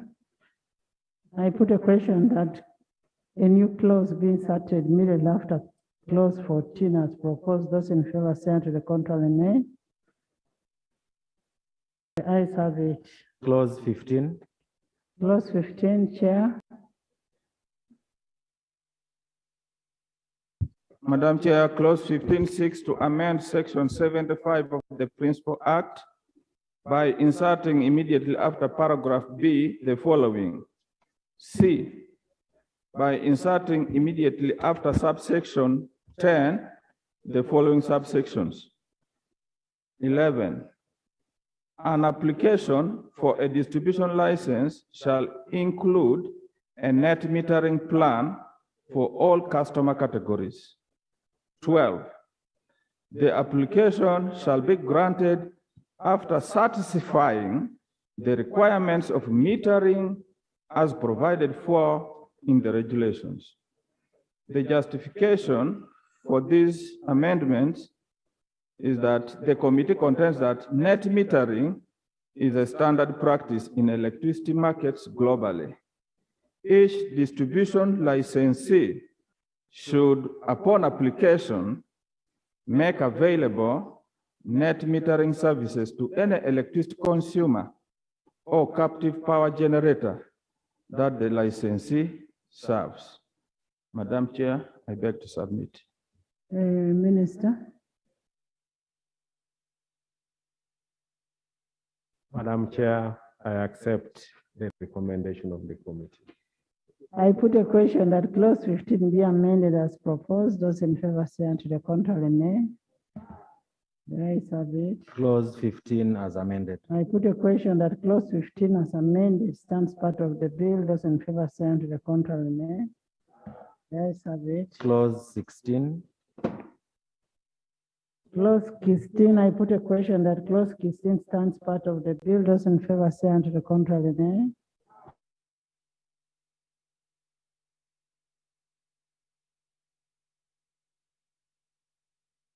Nay.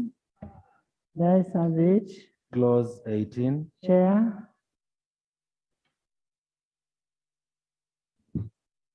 Madam Chair, clause 18.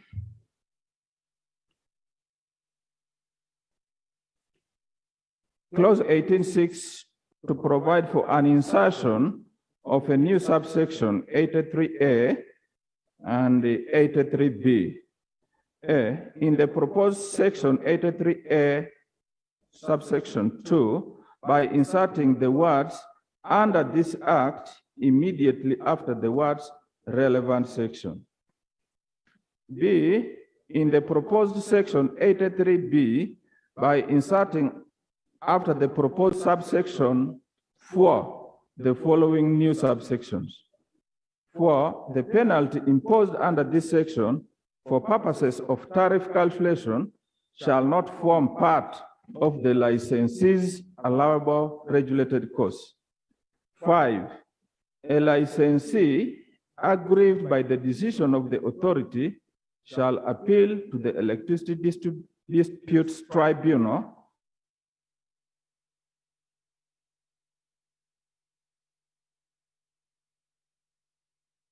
proposed section 83A subsection 2, the amendment is meant to avoid ambiguity. And secondly, for the penalty to be effective, it should not form part of the allowable regulated cost for the licensee for purposes of tariff calculation.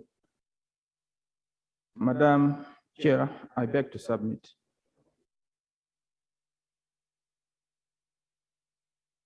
Madam Chair, I accept the committee's proposal. I put a question that clause 18 be amended as proposed. Those in favor say unto the contrary.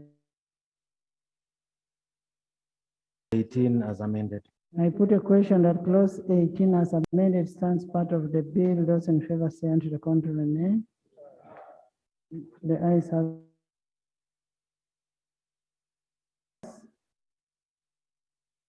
Madam Chair, after clause 18, we are proposing an insertion of a new clause immediately after of section 85 of the Principal Act. The Principal Act is amended in section 85 by substituting for the words 5 a term not exceeding 1 year or both the words 20,000 currency points or imprisonment not exceeding 10 years or both. Madam Chair, the justification for this is for consistency with the new insertions in the bill where penalties have been reviewed to match the current situation. Madam Chair, I beg to submit. Minister. Madam Chair, I concede.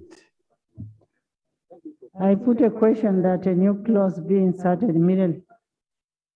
Yes. Thank you, Chair. I did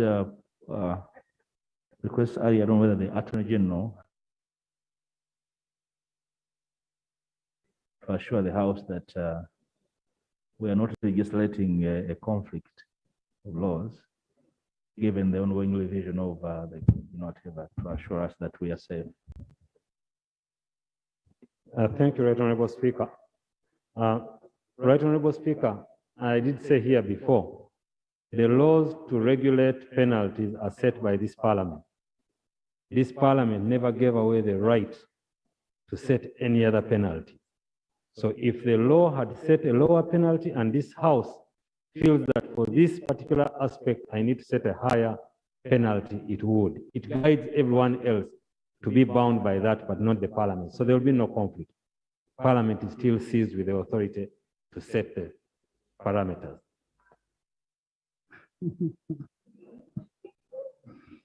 I put a question that a new clause be inserted immediately after clause 18 as proposed. Those in favor say unto the contrary, nay. The ayes have it. Clause 19. Chair.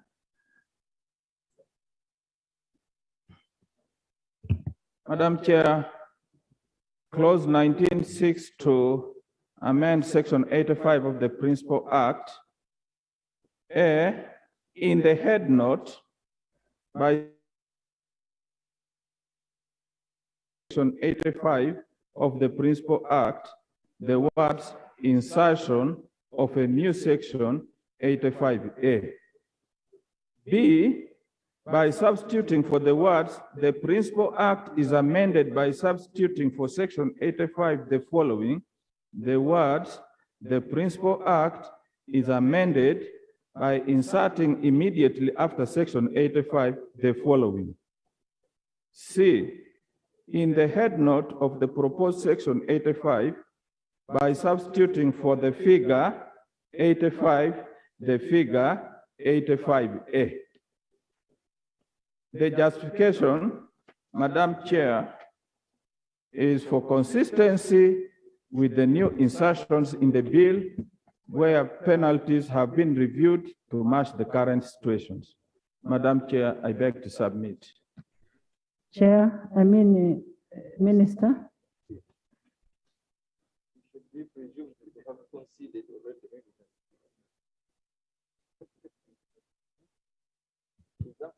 Madam Chair,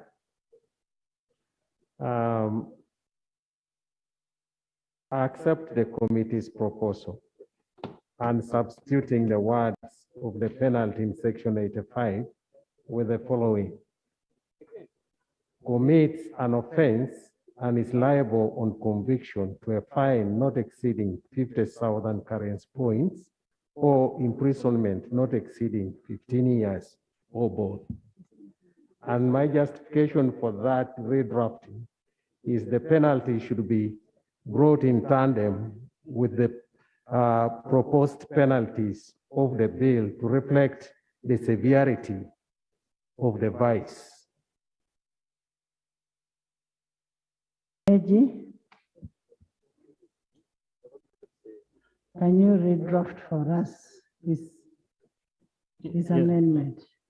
The redraft is to read that the amendment was interference with the meters and works in public lamps.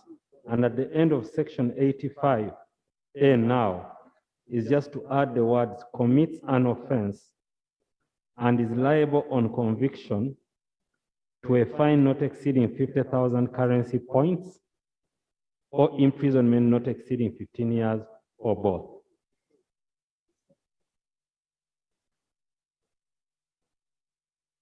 Does it complementary to the committee's? Yes, it's just adding to the committee's proposal. At the end of the committee's proposal, just add the penalty.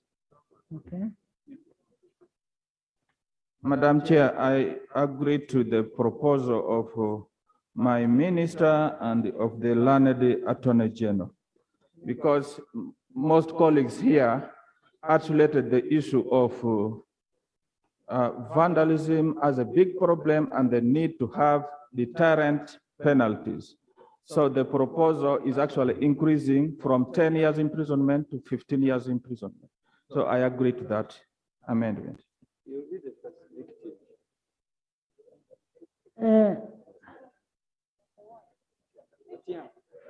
I put a question that clause 19 be amended as proposed by the committee and the Attorney General. Those in favor? Insertion by, yes. Madam Chair, I concur with the years, but it's not balancing with the fine. The currency points is so low and it says either or. Is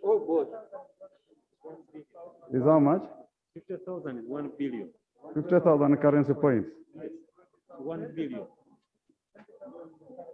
Okay, maybe, but it again looks beyond normal, which is impossible. So we shall be tagging what you know you can never charge. You see, when we put a charge, the one paying must have. But most of these vandalizers are like cattle rustlers. They are not. Okay. Okay. Honorable Chair, I would want to believe that a penalty should be deterrent, but most importantly, it should enable government to recover the loss it has incurred upon some of these activities. So it should be something realistic that one can actually pay. Why levy $1 billion on a loss of about 50 million, yet you can charge somebody 60 million? So we need to be careful while handling that. Chair. Madam Chair, most colleagues have submitted on this, but I just want to give an example how grave the issue of vandalism is.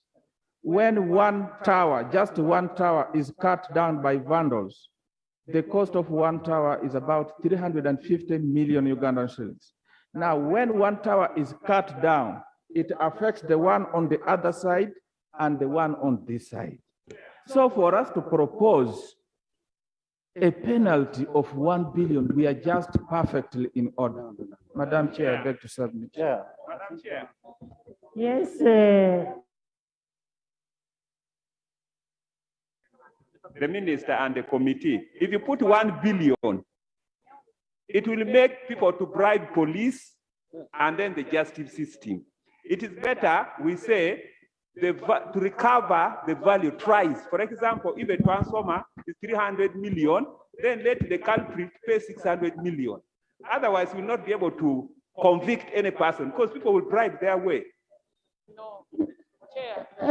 But they are saying the 50 currency points. That is 1 billion shillings. It's 1 billion. Madam Chair, 1 billion, if somebody has committed a crime worth 50 million shillings and is told to pay 1 billion. No, we are putting a deterrent measure so that you don't do it next time again.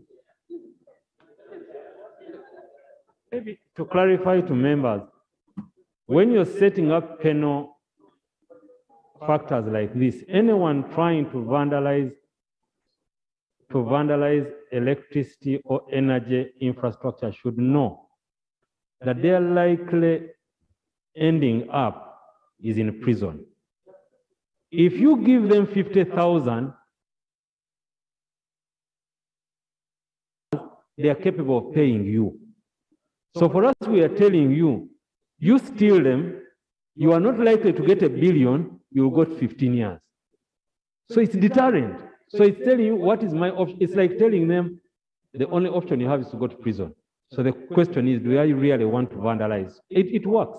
But honorable members, the people who are carrying out these activities are extremely sophisticated people. It is not sustainable to believe that a person will take down a tower line and is just simply an ordinary person walking the streets. These people are sophisticated, so we need to deter them from making this a business. Honorable members, I put a question that clause 19 be amended as proposed by the committee and further amendment by the Attorney General with additional insertion on penalties. Those in favor say to the contrary. The ayes have it. Clause 19 as amended. Honorable members, this is not a market. And those ones who are saying, those are the ones who vandalize these places.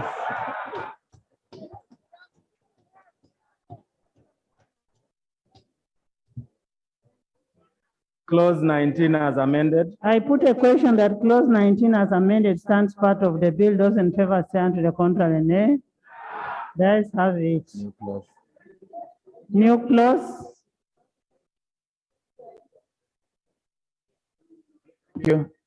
Thank you, Madam Chair, for that guidance. Clause 20, we are seeking to insert a new clause, immediate. Clause 19, okay. Insertion After of a 19, new clause. you have a new clause. We are proposing to insert immediately after clause 19 a new clause as follows. Amendment of section 86 of the Principal Act. The Principal Act is amended in section 86 by substituting for the words 30 currency points or to imprisonment for a term not exceeding 3 years or both the words 20,000 currency points or imprisonment not exceeding 10 years or both. The justification is this is a consequential amendment following the one we've just made. Madam Chair, I beg to submit. Minister. Madam Chair, I accept the committee's proposal. I put a question that a new clause be inserted immediately after clause 19 as proposed. Those in favor say unto the contrary nay. Ayes have it. Clause 20. Clause 20, Chair. Madam Chairperson, clause 26 to substitute section 86 of the Principal Clause Act. 20. Clause 20 is substitution of section 86 of the Principal Act.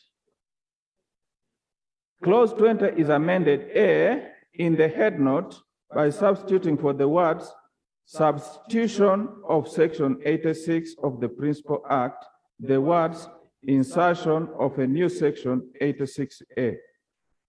B, by substituting for the words the Principal Act is amended by substituting for section 86 the following. The following. The Principal Act is amended by inserting immediately after section 86 the following. C, in the head note of the proposed section 85, by substituting for the figure 86, the figure 86A.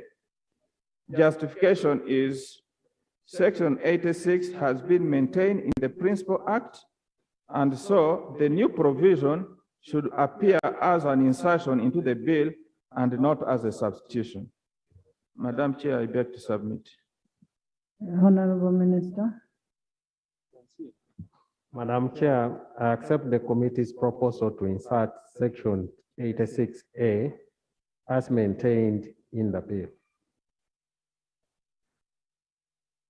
Madam Chair, this section seeks to punish even a person who accidentally, maybe by way of driving, knocks down an electric pole.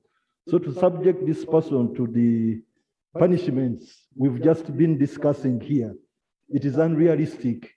So this it should not be an import of the other punishment to here, because it reads, a person who willfully or negligently causes energy to be diverted from its proper course, or be wasted, or breaks, throws down, or causes to fall, or damages any supply line, post, pole, or any other equipment. I've seen many people driving and they knock these electricity poles accidentally. So we can't subject the kind of punishment we've been discussing to section 86. It should not be deterrent. It should be a recoverable punishment to recover the loss incurred on government, but not a deterrent punishment. Are you supposed to drive around the poles? Madam Speaker, mine is not to levy a punishment of 1 billion on a person who was accidentally knocked down an electric pole. It could be even a mechanical damage. Let the punishment be recoverable, but not deterrent. So let the person pay the damage. Madam If it's Chair. an accident, that one will be determined at that time. Madam Chair, and this clause speaks to willful. Willful is different from an accident, which you are alluding to. So the spirit of the law is different from what you are speaking to. I beg to. It talks of willfully or negligently. So if somebody didn't service his vehicle, it could amount to negligently. What is the meaning but of it's a very negligent? unfortunate. What is the meaning of negligently? Madam Speaker, in Uganda, due to circumstances, especially incurred on us by government, sometimes we find ourselves very negligent. Yet we should. But overall, the punishment here should not be deterrent. The punishment should enable government recover the loss incurred. Doctor, you know, I don't want you to blame Dr. Batwa. Dr. Batwa is a great doctor. Yeah, let's help. The vet. Let's help. He's not a vet. Let's help the doctor on this matter. I don't mean Dr. Bed. I think there are two things here. Number one, for this fine to be given to you, there is a due process. You must go through a due process. You will go to court, make your case. Number two, an accident is a defense. If you really prove to court that the destruction was occasioned by an accident, court will listen to you. So I think let's not create an impression that somebody will wake up and say, pay the billion or go to jail. No, there is a due process. I think that's what we need to understand when we are talking about penal provisions. Penal provisions don't exist in the abstract. There is a due process of the law. Will be able to prove their case before a court of law. There is a defense of an accident. Haji Katuntu.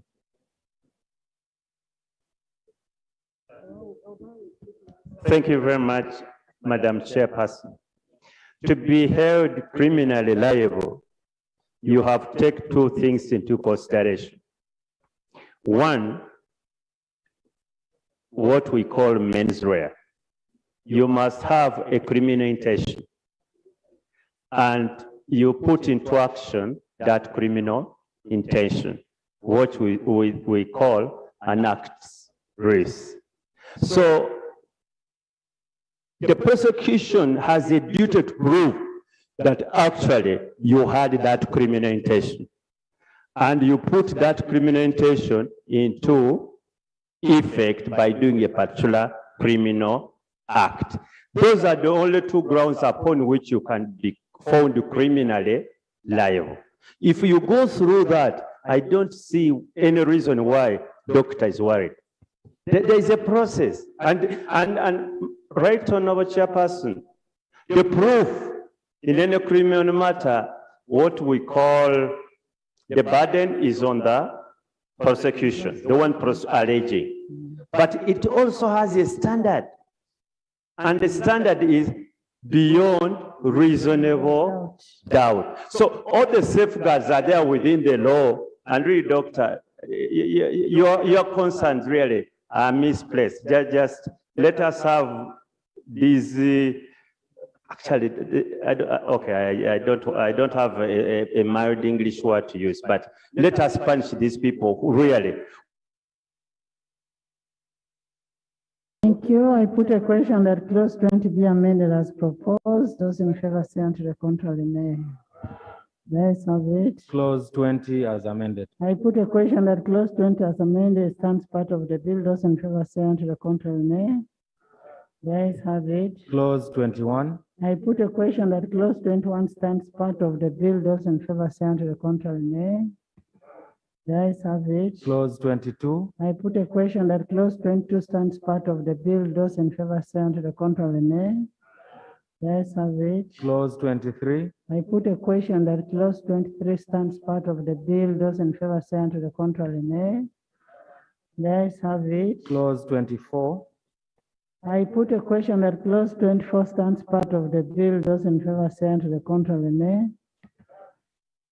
The ayes have it. Panel, you're just there quiet. Clause 25. Chair. Madam Chair, I'm dropping this proposed amendment. I have realized that since the authority consists of 5 members, if we created 2 subcommittees, then one would have 3 and the other one would have 2. So I'm withdrawing that proposed amendment.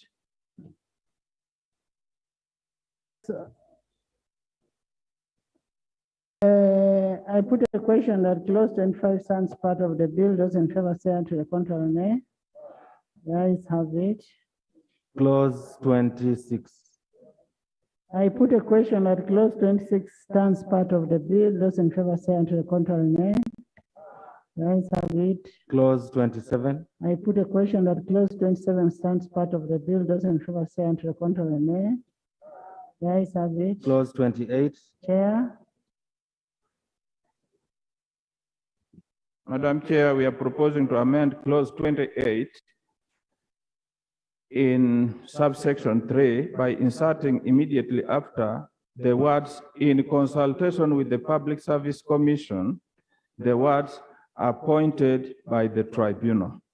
The justification is for proper procedure of appointment of staff of the registry of the tribunal. Madam Chair, I beg to submit. Minister. Madam Chair, the committee was vigilant. I accept their proposal. I put a question that clause 28 be amended as proposed. Those in favor say aye, to the contrary, nay.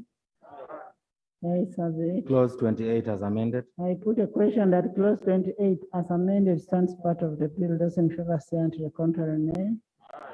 Ayes have it. Clause 29. I put a question that clause 29 stands part of the bill. Those in favor say aye, to the contrary, nay. The ayes have it. Clause 30. I put a question that clause 30 stands part of the bill. Those in favor say aye, to the contrary, nay. The ayes have it. Clause 31. Chair. Madam Chair, we are proposing to amend clause 31 in the proposed section 119A in subsection 1 by inserting a new paragraph immediately after paragraph in subsection 1 by F as follows: net metering. B, by inserting a new subsection immediately after subsection 2, the following: 3, regulations made under this section shall be laid before Parliament for information. Justification: the insertion of a provision on net metering in clause 15 of the bill warrants empowering the authority to make regulations for the same. Secondly, there is need for the authority to lay regulations before Parliament for information to enhance accountability and transparency. Madam Chair, I beg to submit. Minister.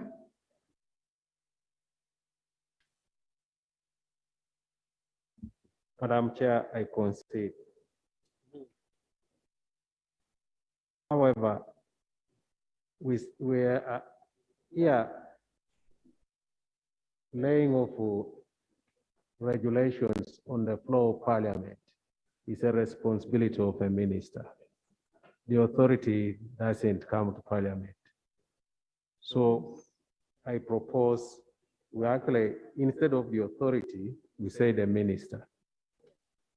Yes. Yes. Eddie?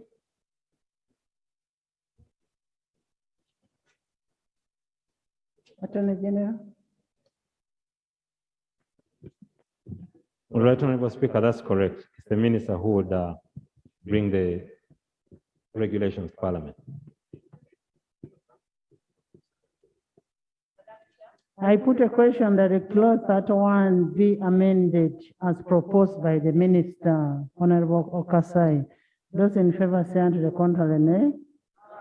The ayes have it. Clause 31 as amended. I put a question that clause 31 as amended stands part of the bill. Those in favor say aye, to the contrary, nay. The ayes have it. Clause 32. I put a question that clause 32 stands part of the bill. Those in favor say aye, to the contrary, nay. The ayes have it. Clause 33. I put a question that clause 33 stands part of the bill. Those in favor say aye, to the contrary, nay. The ayes have it.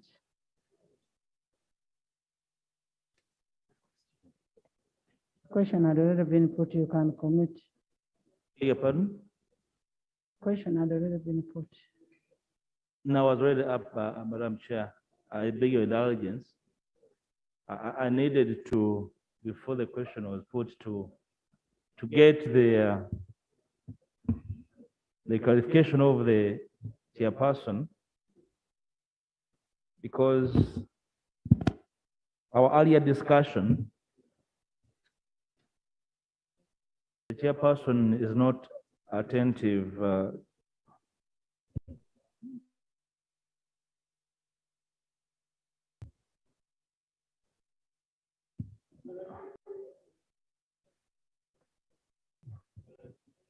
Honorable Chair, the import of clause 33 seeks to introduce a new section in the Principal Act to enable sister companies of UEB. I am looking at the report, and I did not see the chairperson rise. If this was part of the discussion where the chairperson and the committee considered to the effect of clause 33 that sought to empower the minister to float shares in the women successor companies. Chairperson line, we are aware that these successor companies are public profit-making companies, and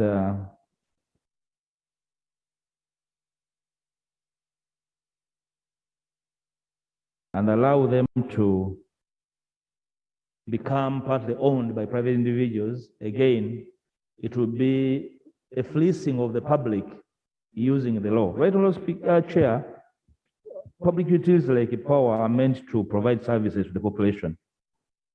And here we are inviting private interest. Hitherto, we're discussing the problem of tariffs to domestic consumers. And the committee moved to ameliorate this by reducing VAT from 18 to 10%. If we leave clause 33 intact, it will be a very serious abdication of public duty, and it will be an invitation for speculators into these profit-making public companies to buy in shares. Honorable Chair, I would like to invite the House to consider 33 as a problem, and the chairperson of the committee needs to explain to this House where it derives comfort in making no comment on clause 33. Lob, what is your proposal? To delete? To delete completely 33.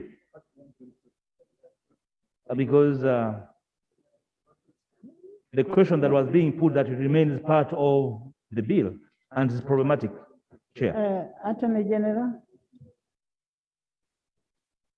I think, Right Honorable Speaker, I think the LOP has a point, because in the report it was addressed, but I think the committee, when it was making its presentation, did not raise it. We actually thought he had dropped it. That's why we did not raise it, and I think the committee chair can advise us on where they are with that. If it's aware.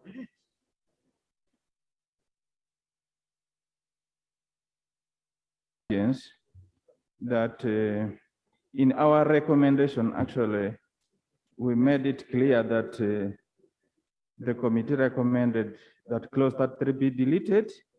Unfortunately, when we were extracting the amendments, we forgot to extract this for deletion. So my apologies, Madam Chair. So, and I want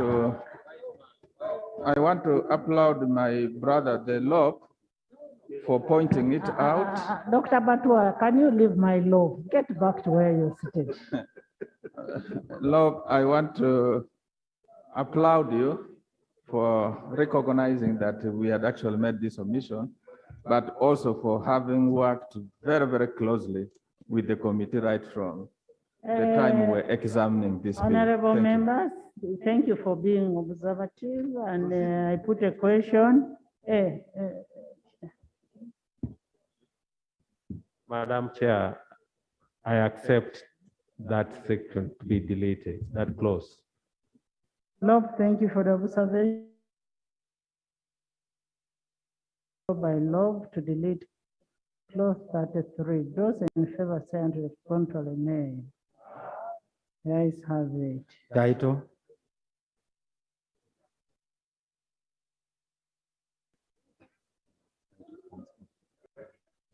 I put a question that the title stands part of the bill. Those in favor say and to the contrary nay. The ayes have it. Motion for resumption of the House. Honorable Minister.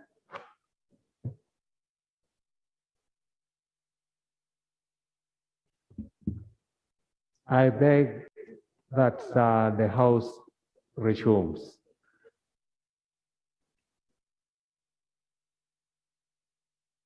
Resumes to discuss, to debate the report of the committee, of the whole House.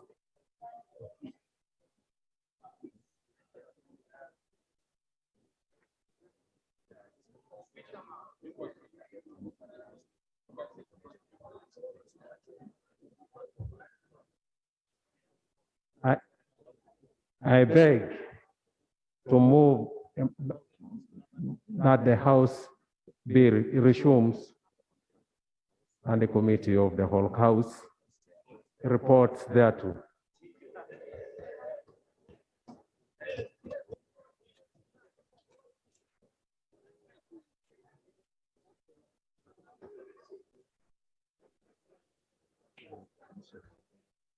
Honorable members, I put a question that the House do resume and the committee of the whole House reports thereto. Those in favor say unto the contrary, nay. The ayes have it.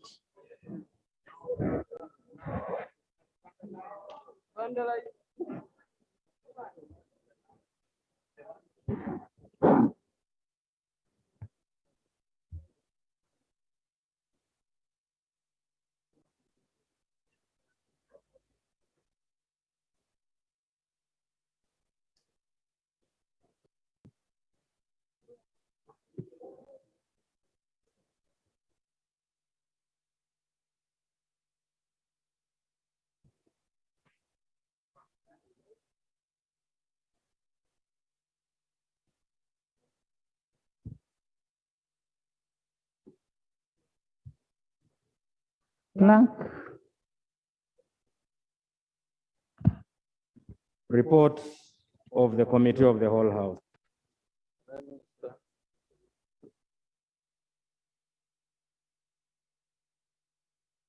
Honorable Minister. Right, Honorable Speaker, I beg to report that the House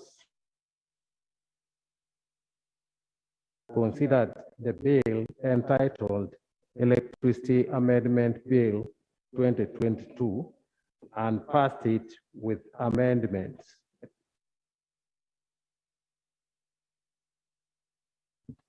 Motion for adoption of the report of the committee of the whole House. Honorable members, I put a question that the report of the committee of the whole House be adopted. Those in favor say unto the contrary, nay. The ayes have it. Bill's third reading, the Electricity Amendment Bill 2022. Honorable Minister. I beg to move the bill entitled Electricity Amendment Bill 2022 be read for the third time and be passed. I submit.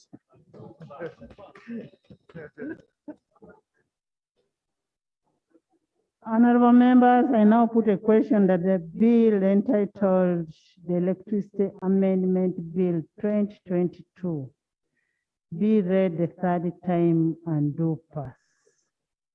Those in favor say unto the contrary, nay. The ayes have it. A bill for an act titled the Electricity Amendment Act.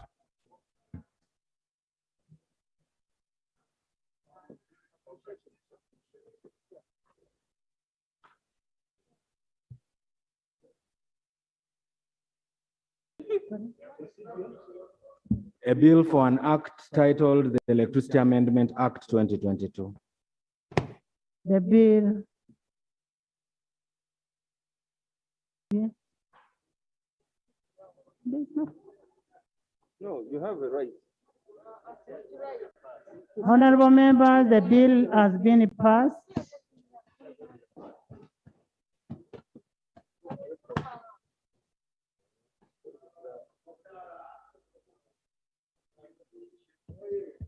Right Honorable. Unsettled. Right Honorable Madam Speaker and honorable colleagues, I would like to convey my very sincere appreciation to you, Right Honorable Speaker, first and foremost, for being there always with us and for providing the environment for us to pass this bill today. I recall very well that last night you were there with me up to very late, and you personally in your office. I was not with you.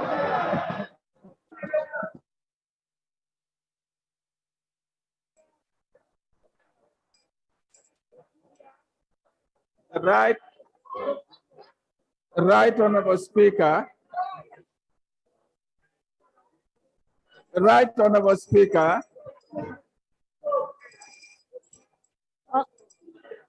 Right Honorable Speaker, I must say. There is a clarification from Kivalia. Right Honorable Speaker. There is a clarification from Busoga. There is a clarification. Thank you, Madam Speaker.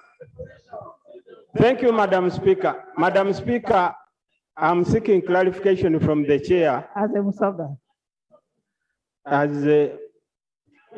As a member, I'm seeking clarification from the chair, Madam Speaker, because we are normally informed that time.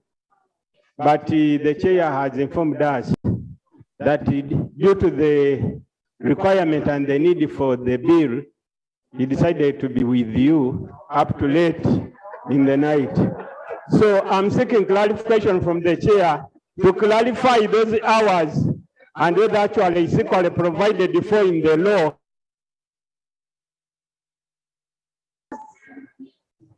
Honorable members, we are late. We left office late trying to process the bill, and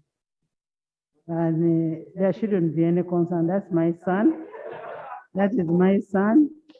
And Busoga is concerned.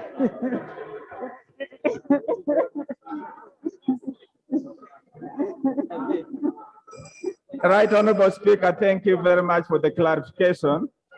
I just want to let honorable members know that members of parliament are actually employed to work 24 hours.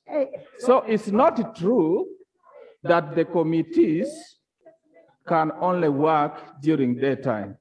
But that was for humor and to express how much input the right honorable members invested. Anyway, Chair, you first sit. Honorable members, I want to thank you so much for passing this very important bill. And this bill is going to help us so much with the vandalizers, with the people who don't appreciate government property. I really want to appreciate this House for staying up to this long and passing. I want to thank the minister. I want to thank the Minister of Energy. You've done a good job. We must appreciate. I also want to thank the ministers who have stayed around. Honorable Justin Lumumba, Honorable Henry, and education. But most importantly, thank the Attorney General for the legal guidance that he has given. Attorney General on this side and on the other side. And then I want to thank the chairperson of the committee, the vice, plus the whole committee.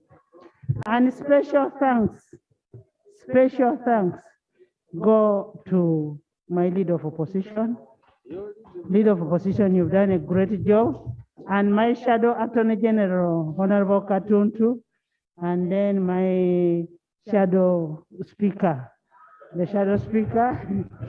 And I want to thank honorable members. I want to thank all of you for passing this bill. It is a very, very important bill for our country. The old woman for staying here longer, thank you for staying here longer. The Miss Uganda, thank you so much. I want to really appreciate what you people have done. It's a very good milestone for the country. I therefore adjourn the House to 2 tomorrow.